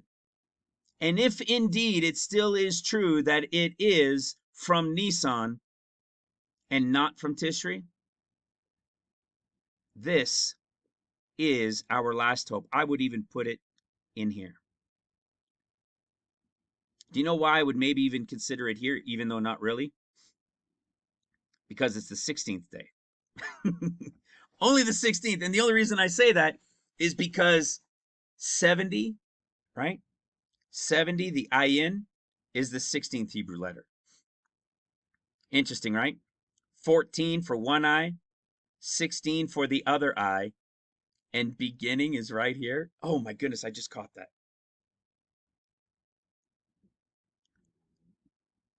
The 14th Hebrew letter, which is noon, and it's the 14th day on the Gregorian. Maybe it means nothing, but it's right in the wheelhouse. The 16th letter, which is the other eye, which means ayin, it's the 16th letter in the Hebrew alphabet. And in the middle is ayin. In the middle is aleph. This is 14. This is 1 that means beginning, and this is 16. Isn't that cool? I just caught that. And this is the date that the red star, or the red horse, I should say, gives the report to the Lord. And the comet's there as the beginning. Wow.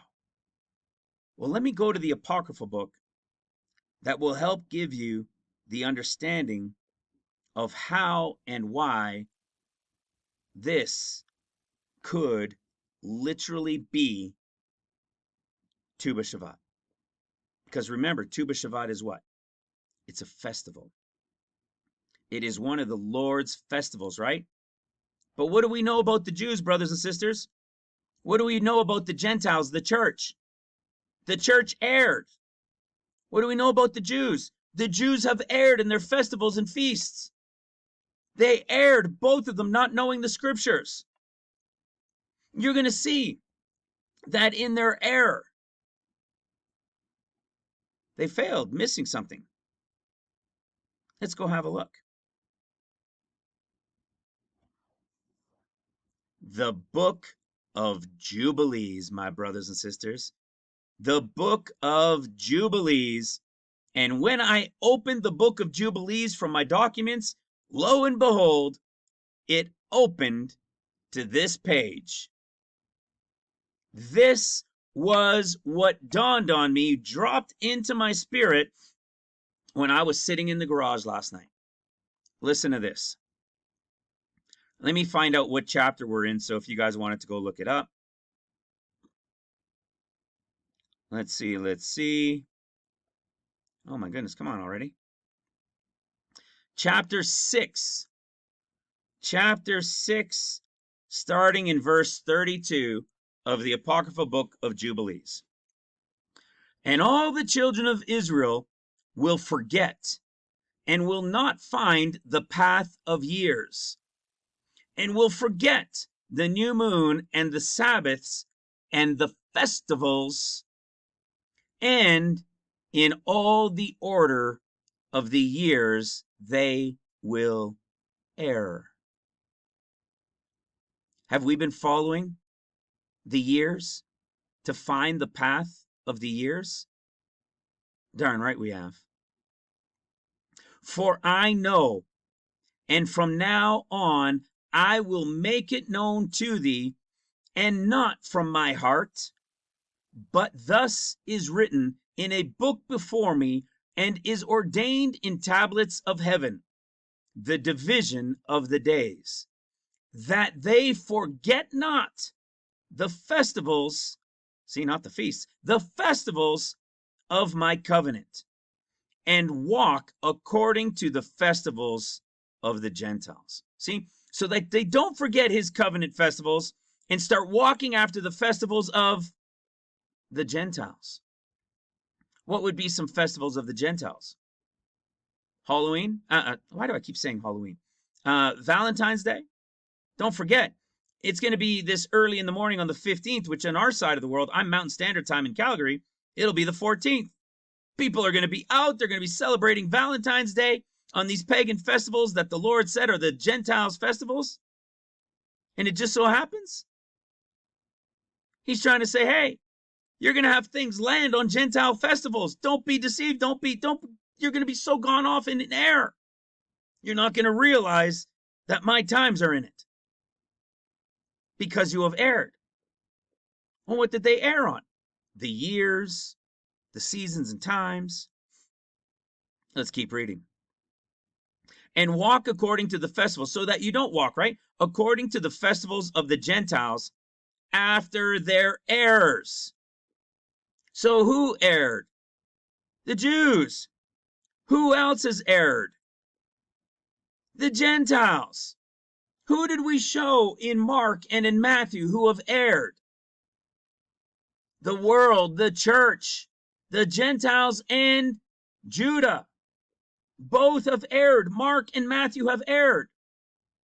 But who are those diligently seeking the path of the years and the understanding and the order of the new moons and the Sabbaths and the festivals of the Lord? Those who are diligently seeking, right? So let's read this again. And walk according to the festivals of the Gentiles, after their errors and after their ignorance. Now listen to this. And there will be those who will make observations. Hello. There will, though, be some who will make observations of what? Of the moon. For this one, the moon, corrupts the stated times and comes out early each year by 10 days. Let me read that again. And there will be those who will make observations, hello, of the moon, hello. For this one, the moon, corrupts the stated times and comes out early each year by 10 days. And in this way, they will corrupt the years and will observe a wrong day as the day of testimony, and a corrupted festival day. And everyone will mix holy days with unclean ones, and unclean with holy. Hello. For they will err. Jew and Gentile, church, Mark, Judah, Matthew, as to months and Sabbaths and festivals and jubilees. And on this account I command thee and testify to thee that thou shouldest testify to them. For after thy death thy children will corrupt, so that they make a year only 364 days. And on this account they will err as to the new moons, the Sabbaths, and the fixed times and festivals, and will eat blood with all kinds of flesh. What was the key? That the moon would be off 10 days and corrupt all of their times and their festivals. How many days is this? 10 days. What is Tu B'Shavat? A festival. People say, oh, it's not in scripture. It's not really a biblical feast or a festival. Yes, it is. It's right here. We know it like the back of our hands. It's right here. It's when you come into the land and plant all manner of trees for food. See, this is all trees for food. These are fruit-bearing trees. Do you remember Polycarp's name means much fruit? Hello. Smyrna workers working during seals, and the head of Smyrna back in the day was represented as much fruit. And in the modern age, what's going to happen? They're going to be the ones bringing in what? Much fruit, the great multitude. They're going to be working with the apostles. Of course it is a festival to the Lord. It's right there. And Jubilees told us that it would be 10 days where the moon would be coming out too soon. So what would be 10 days later? The 24th day of Shavat, which is the 11th month. Wait, which is what? Which is the 11th month? The 24th day of the 11th month? When that red horse on the 24th day of the 11th month in the 70th year tells the Lord we've gone to and fro and everything's at peace and still. So on their Hebrew calendar, this is what it is. But the Lord said they would be off by 10 days. Hello.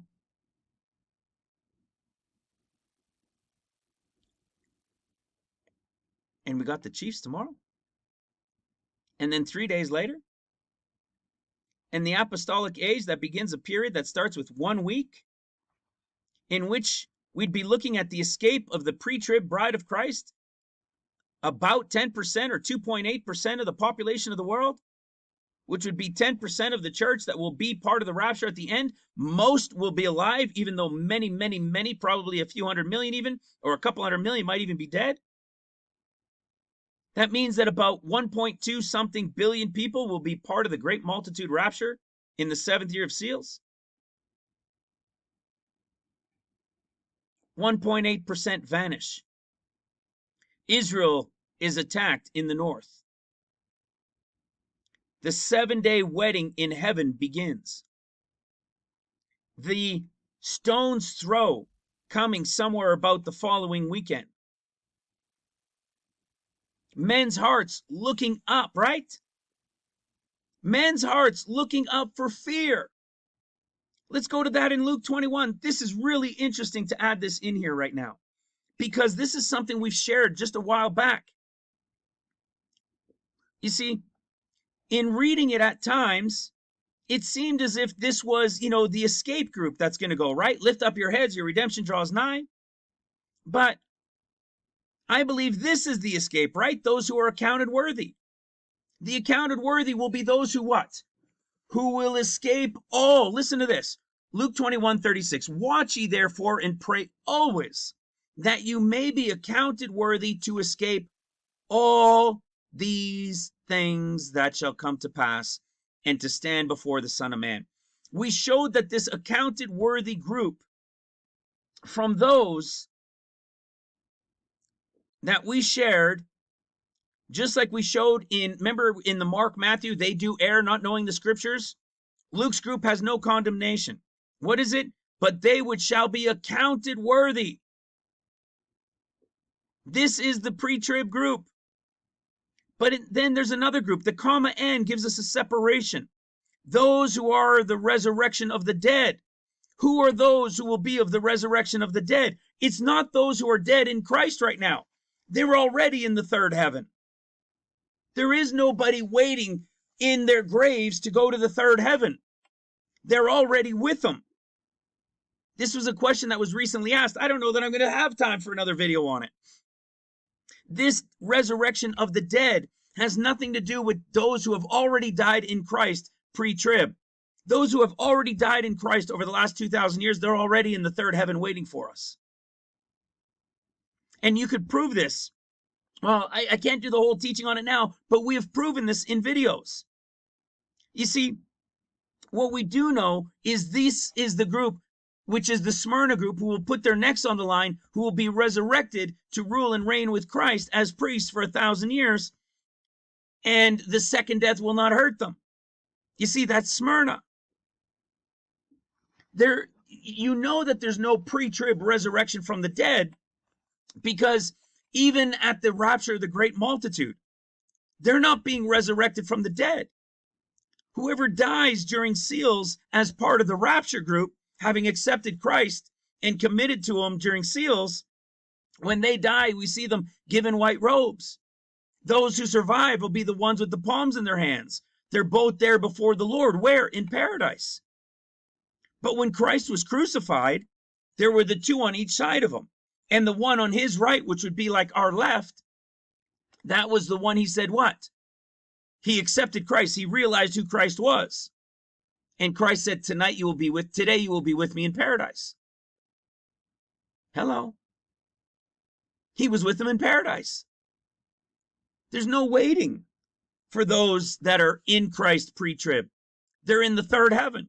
And for those that weren't spirit-filled in Christ, but were in a belief and repented, were with the Lord, they would be in paradise. Not everybody gets to go to the same place. They're already in paradise.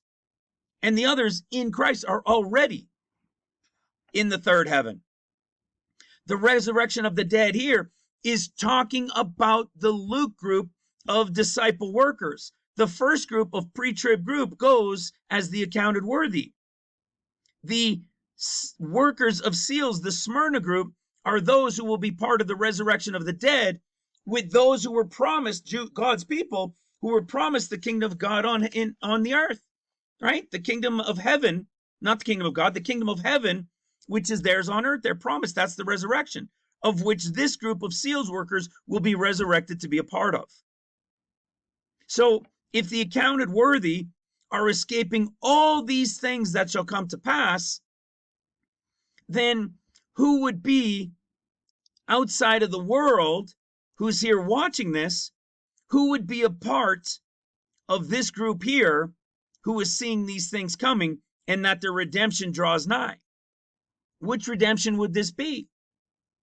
I believe this redemption now is the redemption of the remnant worker bride.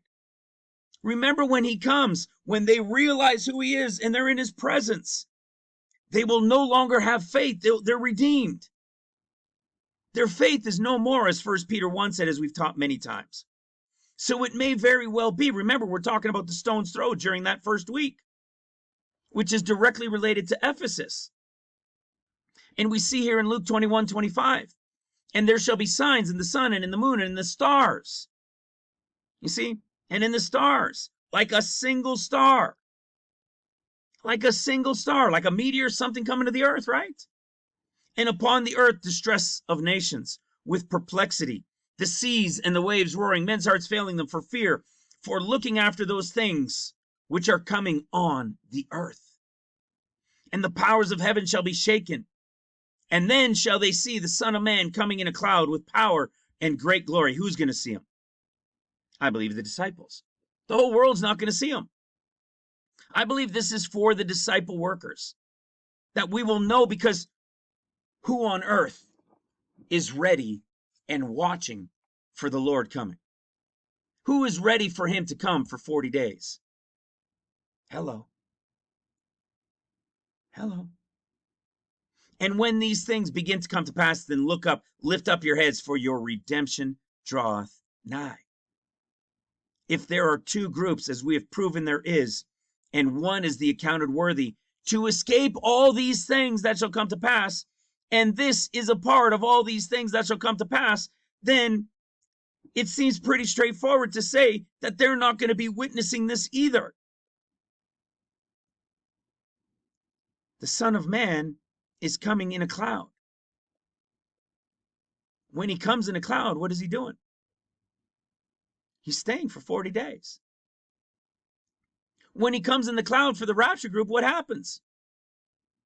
He's going to be on Mount Zion, and he's going to be here now as king and high priest Melchizedek on Mount Zion with the 144,000 and then going out. When he comes at the end of Matthew, coming in the clouds, he's coming what? Feet down. So I no longer believe that this is the escape. This is him coming at the 8th day. Because this stone's throw is going to be seen in the midst of those first 7 of the 8th day. And then at the end of the wedding, we're going to see him coming. Who is going to see him coming? The worker bride group that remains. When is that happening? In the midst of this revival week beginning. What a great way to kick off a revival, right? Tens of millions of people vanish, and they just so happen to talk about it in a movie released in January, right? The Left Behind Rise of the Antichrist. They've even got it in many theaters. We've got an ad coming out to coming to the truth of Christ and the word, and not the error of the Jews, not in the error of the church. What better way to suddenly have tens of millions of people vanish? The wedding is taking place in heaven. A stone's throw is coming. People's hearts failing them for fear of what's coming upon the earth, because everything's now getting crazy. Israel was attacked. The church saying, oh my goodness, Israel's attacked. This must be the end. People have vanished. We missed the pre-trib rapture. We missed the rapture. The stone's throw coming. But who's ready for that redemption? Who isn't afraid? Who's about to see him coming in a cloud? His remnant bride, who was prepared, who was told to gird themselves, and when their Lord, when he returns from the wedding, be girded and ready, and when he comes, he will feed them and dine with them, and he will open their understanding, so that as John 1 says, 1 John 1 says, nobody will need to teach them, because they will know all things. That's this group, brothers and sisters. Let's see where this leads us from the 8th day. 1, 2, 3, 4, 5, 6, 7, right? This is the beginning, 7 days. This is the 8th day. He starts his 40. 1, 2, 3, 4, 5, 6, 7, 8, 9, 10, 11, 12, 13, 14, 15, 16, 17, 18, 19, 20, 21, 22, 23, 24, 25, 26, 27, 28, 29, 30, 31, 32, 33, 34, 35, 36, 37, 38, 39, 40. 40. Where does the Son of Man's 40 days end? Right here. But wait a second. I thought when the 40 days of the Son of Man ends, isn't that then when they would begin, right? The raven would go out and begin at the year's end? Well, isn't that interesting? Let's go show that piece of scripture. We've shown it from many places. But let's go to Genesis chapter 8. We know the yet 7 days and after 7 days in Genesis chapter 7. Then you got the 40 days, and here's at the end of 40 days. At the end of 40 days, who goes out right away? The raven. Who's the raven? It's represented as Syria, right? The Arab, Assad. The raven. When? As soon as the 40 days are over. When the 40 days are over, what is it? The year's end and the beginning of the year. At the year's end, beginning of the year, The raven is sent out. Okay? At the year's end, the raven is sent out. What did we see in 2 Chronicles 24? At the end of the year, Syria came up with a host against them. Do they attack on day one? No. They compass about. Luke 21 told us that while Christ is warning for the 40 days, among so many other things he's doing, one of the things he's doing is also warning Jerusalem that they're about to be compassed about. Remember, when he comes in a cloud and he's here as the Son of Man, we come to the end of Luke 19, and he weeps over Jerusalem, saying, if thou had even known, at least in this thy day, the things which belong to thy peace, but now they are hid from thine eyes. For the days shall come upon thee, that thine enemies shall cast a trench about thee, and compass thee around, and keep thee in on every side. And they shall lay thee even with the ground, and thy children within thee, and they shall not leave in thee one stone upon another, because thou knewest not the time of thy visitation. What is Luke 21 saying? He's warning them of this compassing about that's about to take place. He's warning them they're about to be surrounded by Syria and those that are with Syria. But then he leaves. And when he leaves, what do we know? He leaves and Syria comes. The raven spirit has been released when the year's end comes. Well, wait a second. How is this 10th the year's end? Hello. On their calendar, it'll be the 10th. On their calendar, this is Nisan. Just like on their calendar, this is the 24th of Shabbat, the 11th month. But if everything is off by 10 days, yet still happening on their calendar time, it's making sense. What would 10 days off be? Hello. So what would this be? The year's end? The actual year's end? What happens at the year's end? It's when he comes. What happens when he comes? We know that what? There were 7 days for the wedding. On the 8th day, he begins his 40 days. The 40 days, he's warning. He's with the disciples. They're going about doing things. He leaves on the 40 days as Acts chapter 1. And what do you get? 1, 2, 3 days. They compass about for 3 days. And what happens? Do you know what happens? Before they're attacked, we've got the typology of the dove going out. What happens when the dove goes out? When the dove goes out on the early part of the 50th day, the dove goes out and is anointing, as Acts chapter 2, what we call 2.0, the dove is going to anoint the disciples who had not yet received the Holy Ghost anointing of what we call Acts 2.0.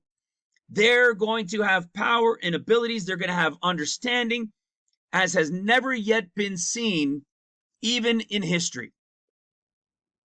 But they will still be submissive and under, of course, the apostles. They're going to be sent throughout the earth. And when that happens, and the 50th day, and the dove has now come and given them the anointing, they will now go out from Jerusalem. Remember that? Let's go to Luke. Go to Luke chapter 24. He tells them, and it's only in Luke, by the way. You don't get this in Mark and Matthew. They're not starting from Jerusalem. He tells them in Luke 24:47, and that repentance and remission of sin should be preached in his name among all nations, beginning at Jerusalem. So it will begin from Jerusalem, and they will be sent out throughout the world from there. And what happens? Jerusalem is attacked and destroyed on the 50th day, which on their calendar, they will believe it to be Passover. Because in the movement of things, It is Passover. But in their being wrong with the moon, according to the Lord, with what Jubilees told us, they will be off by 10 days. And it'll look like what? The third, fourth of the month? They compass about at the year's end, and then destruction comes at the end of 3 days, which is the end of the 50 days. And that day is directly lined up to Passover, the 14th day of the first month, according to their calendar. And what were the original 14thers? They were all about true Nisan, or the 14th day from Abib at Nisan. And we are 14ers. Unknowingly, we found out there was 14thers in history and that they were Smyrna. And it would just so happen that the 14 years of tribulation would begin on the Hebrew calendar of the 14th day of Nisan. Do you know what it says as we go back into Genesis chapter 8?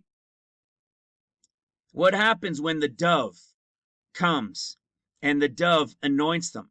We see the typology, right? No rest for the sole of her foot, right? So she's pulled back into the ark, and what happens? You guys know this. This was a beautiful catch by our sister Jamie a couple of 3 years ago.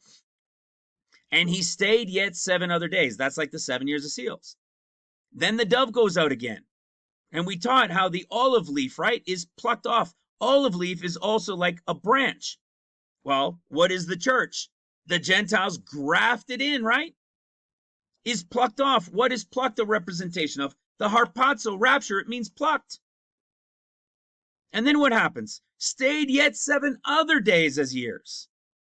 This would be the end of the 14 years. And at the end of the 14 years, the dove never returns to heaven, right? Never returns to the ark. And not the end of 13 and then Lord fulfilling the 14th. This is at the end of the 14th. And at the end of the 14th, what do we know it is? It'll be the end of the 6,000. It'll be the 6,000th year fulfilled, right? And what is it? And it came to pass the 600th year as the 600th, 6,000th. And it'll be the first year, first month, first day of the month. Hello. So if there's 14 days and they were 14thers as 14 days and we're 14ers as 14 years, and we revealed these 7 days as typologies of 7 years being 14 years, what happens when the dove leaves at the end of that 50th day after anointing those disciples? Well, look at this. And he stayed yet 7 other days, and he stayed yet 7 other days. This one is the Hebrew word 2342. This one is the Hebrew word 3176. Well, how is that possible? Why isn't it the same word? This one means exactly what you would think. Wait, stayed, wait, be patient. But that's not what the beginning one is. Do you know why? Because this is the beginning of the 14 years. When the dove leaves and that anointing has happened and the disciples go out with the apostles from Jerusalem, Jerusalem is attacked and the tribulation of the 14 years begins. And what does it say? Bam. Pain, sorrow, wounded, pain, travail, tremble. It's the beginning of the 14 years. What is it lined up to? The 14th day of Nisan. But really, this was the year's end. You see, this was the time of the year's end. And there were 3 days of compassing about and then the final attack, which means the Lord was here. See, the Lord was here on this day. Remember, I told you to remember something as I bring this to an end? Remember, I told you to remember something there in Luke 21? Is it possible that this is also going to be connected to it? Well, how about we have a look? Remember when Jerusalem would be compassed about? When you see that you're about to be compassed about, everybody flee and get out and go to the mountains. And let not them which are in the countries enter thereinto. Meaning, don't let those who are in other countries, you guys have people come into Jerusalem. They're coming to live. They're moving into Jerusalem. Don't let those who are in other countries come in. When does this happen? It is represented by Yom Aliyah. You do not see this in Luke's discourse, in Mark and Matthew's discourse. What is Yom Aliyah? How about that? The day before Jesus leaves, and he's also warning to not let them which be in other countries come in. And what is Yom Aliyah? Yom Aliyah, or Aliyah Day, is an Israeli national holiday celebrated annually on the 10th of the Hebrew month of Nisan to commemorate the Jewish people entering the land of Israel, written in the Hebrew Holy Bible. The holiday is established to acknowledge Aliyah, immigration to the Jewish state, as a core value of the state of Israel, and honor the ongoing traditions of Olam in the Israeli society. What is it? The immigration to Jerusalem. Guys, it's in Luke's discourse. During a period of time of the 40 days of the Son of Man, when he's also telling them to not come an Aliyah from the other countries. Brothers and sisters, I don't know about you, but I could tell you this. I could not be more excited. I hope and pray with all of my heart that we have finally understood. You know, it is not a thus saith the Lord, but if you have been following this ministry for any amount of time, you are very well aware of all of these connections that we have made over the years, that we have taught on and shared. The amount of dedication in the revelation to Tu B'Shavat over the past several months and even couple of years. The dedication to finding the truth of the 70th year of Israel, with the 70 to the Lord as the new year of trees, to the 70th of Israel as Nisan, and when it's all done at the end of 14 years, the 70th of Judah. We've shared this pendant in an unbelievable revelation from the Spirit that revealed to us Aldebaran, the bullseye star, 1450, which revealed to us Taurus. And we have been tracking it for over 2.5 years since to get the understanding. And on this date, 10 days after Tu B'Shavat, which would actually be the Lord's Tu B'Shavat, because the world and Judah has erred by 10 days, is the date we have in Scripture when the red horse rider and those with him had been going out throughout the earth for who knows how long, reports to the Lord.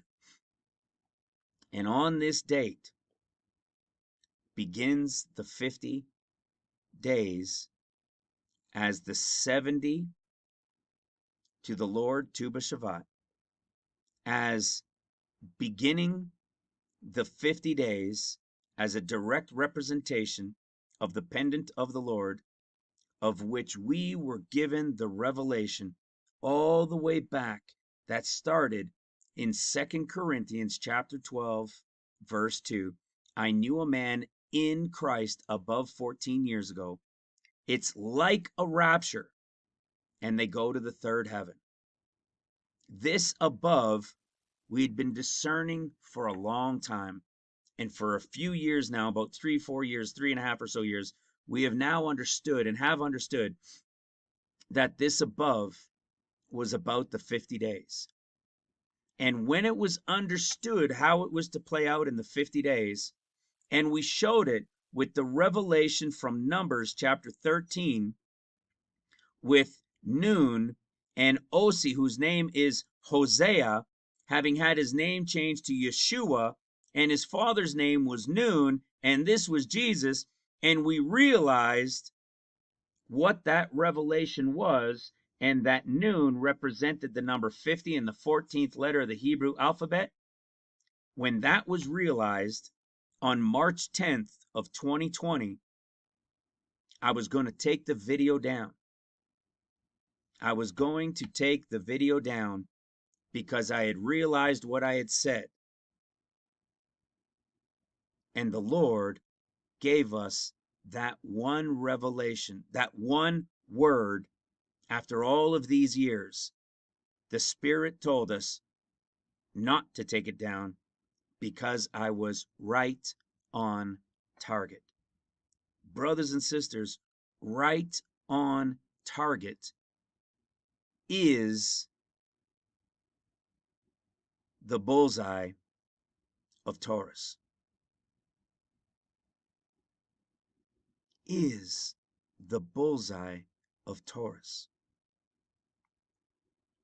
And at the bullseye of Taurus, my dear brothers and sisters, the comment will be added on the date that Scripture gives us in the 70 years of Israel. Brothers and sisters, I'm not sure how much more we could bring to clarity in the revelation of this understanding. All of these things that we had already taught, all of these connections that we were thinking, or that I was thinking at this point, were to be set aside to some capacity because Tu B'Shavat was gone. We are still in the game. We are still in the game. Our Taurus sign is at hand. The prophetic word is at hand. The shout out to America and the world about the state of the church and the true Christ is at hand. The apostolic age beginning is at hand. The stone's throw that comes in the midst of it is at hand. Those who will witness it, knowingly seeing the Lord coming in a cloud, is at hand. And all of it is still in the 70th year of Israel, the true 70th year. Brothers and sisters, I love you with all of my heart. I pray for you and your families every day, every single night on my knees. Some of you, I know your names. The vast majority, I obviously don't. But you are still in our prayers. We appreciate your prayers over all these years and continued prayers. We appreciate your intercessions like Jodel that gave us that revelation and had to take on that attack to give it in relation to being right on target. To others who have interceded in other ways, to those who continue to support the ministry, we still got to go right to the end, right?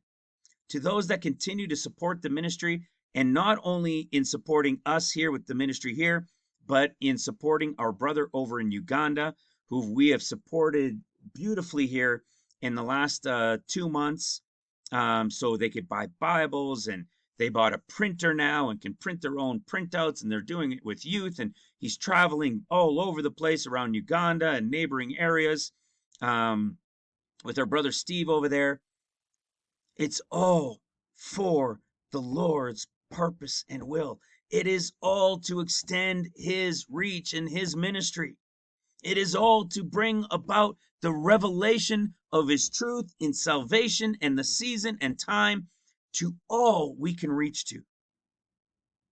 So thank you for your continued support over these years, and let's keep it going until the end comes. And if we have understood and this is the end, then guess what? Doesn't matter anyways, does it?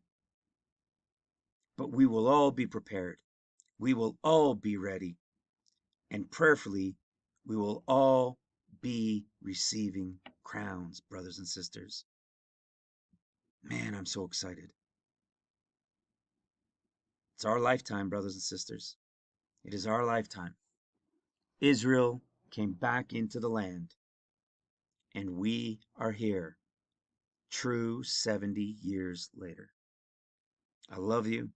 I'm excited to meeting you. Prayerfully, we'll be standing in the presence of the Lord, either in the third heaven or at his feet at the second meal, greeting each other, high-fiving, hugging, loving on the Lord in his presence, in absolute awe and wonder. God bless you guys. God bless your families. We'll talk to you soon or see you sooner. Bye for now.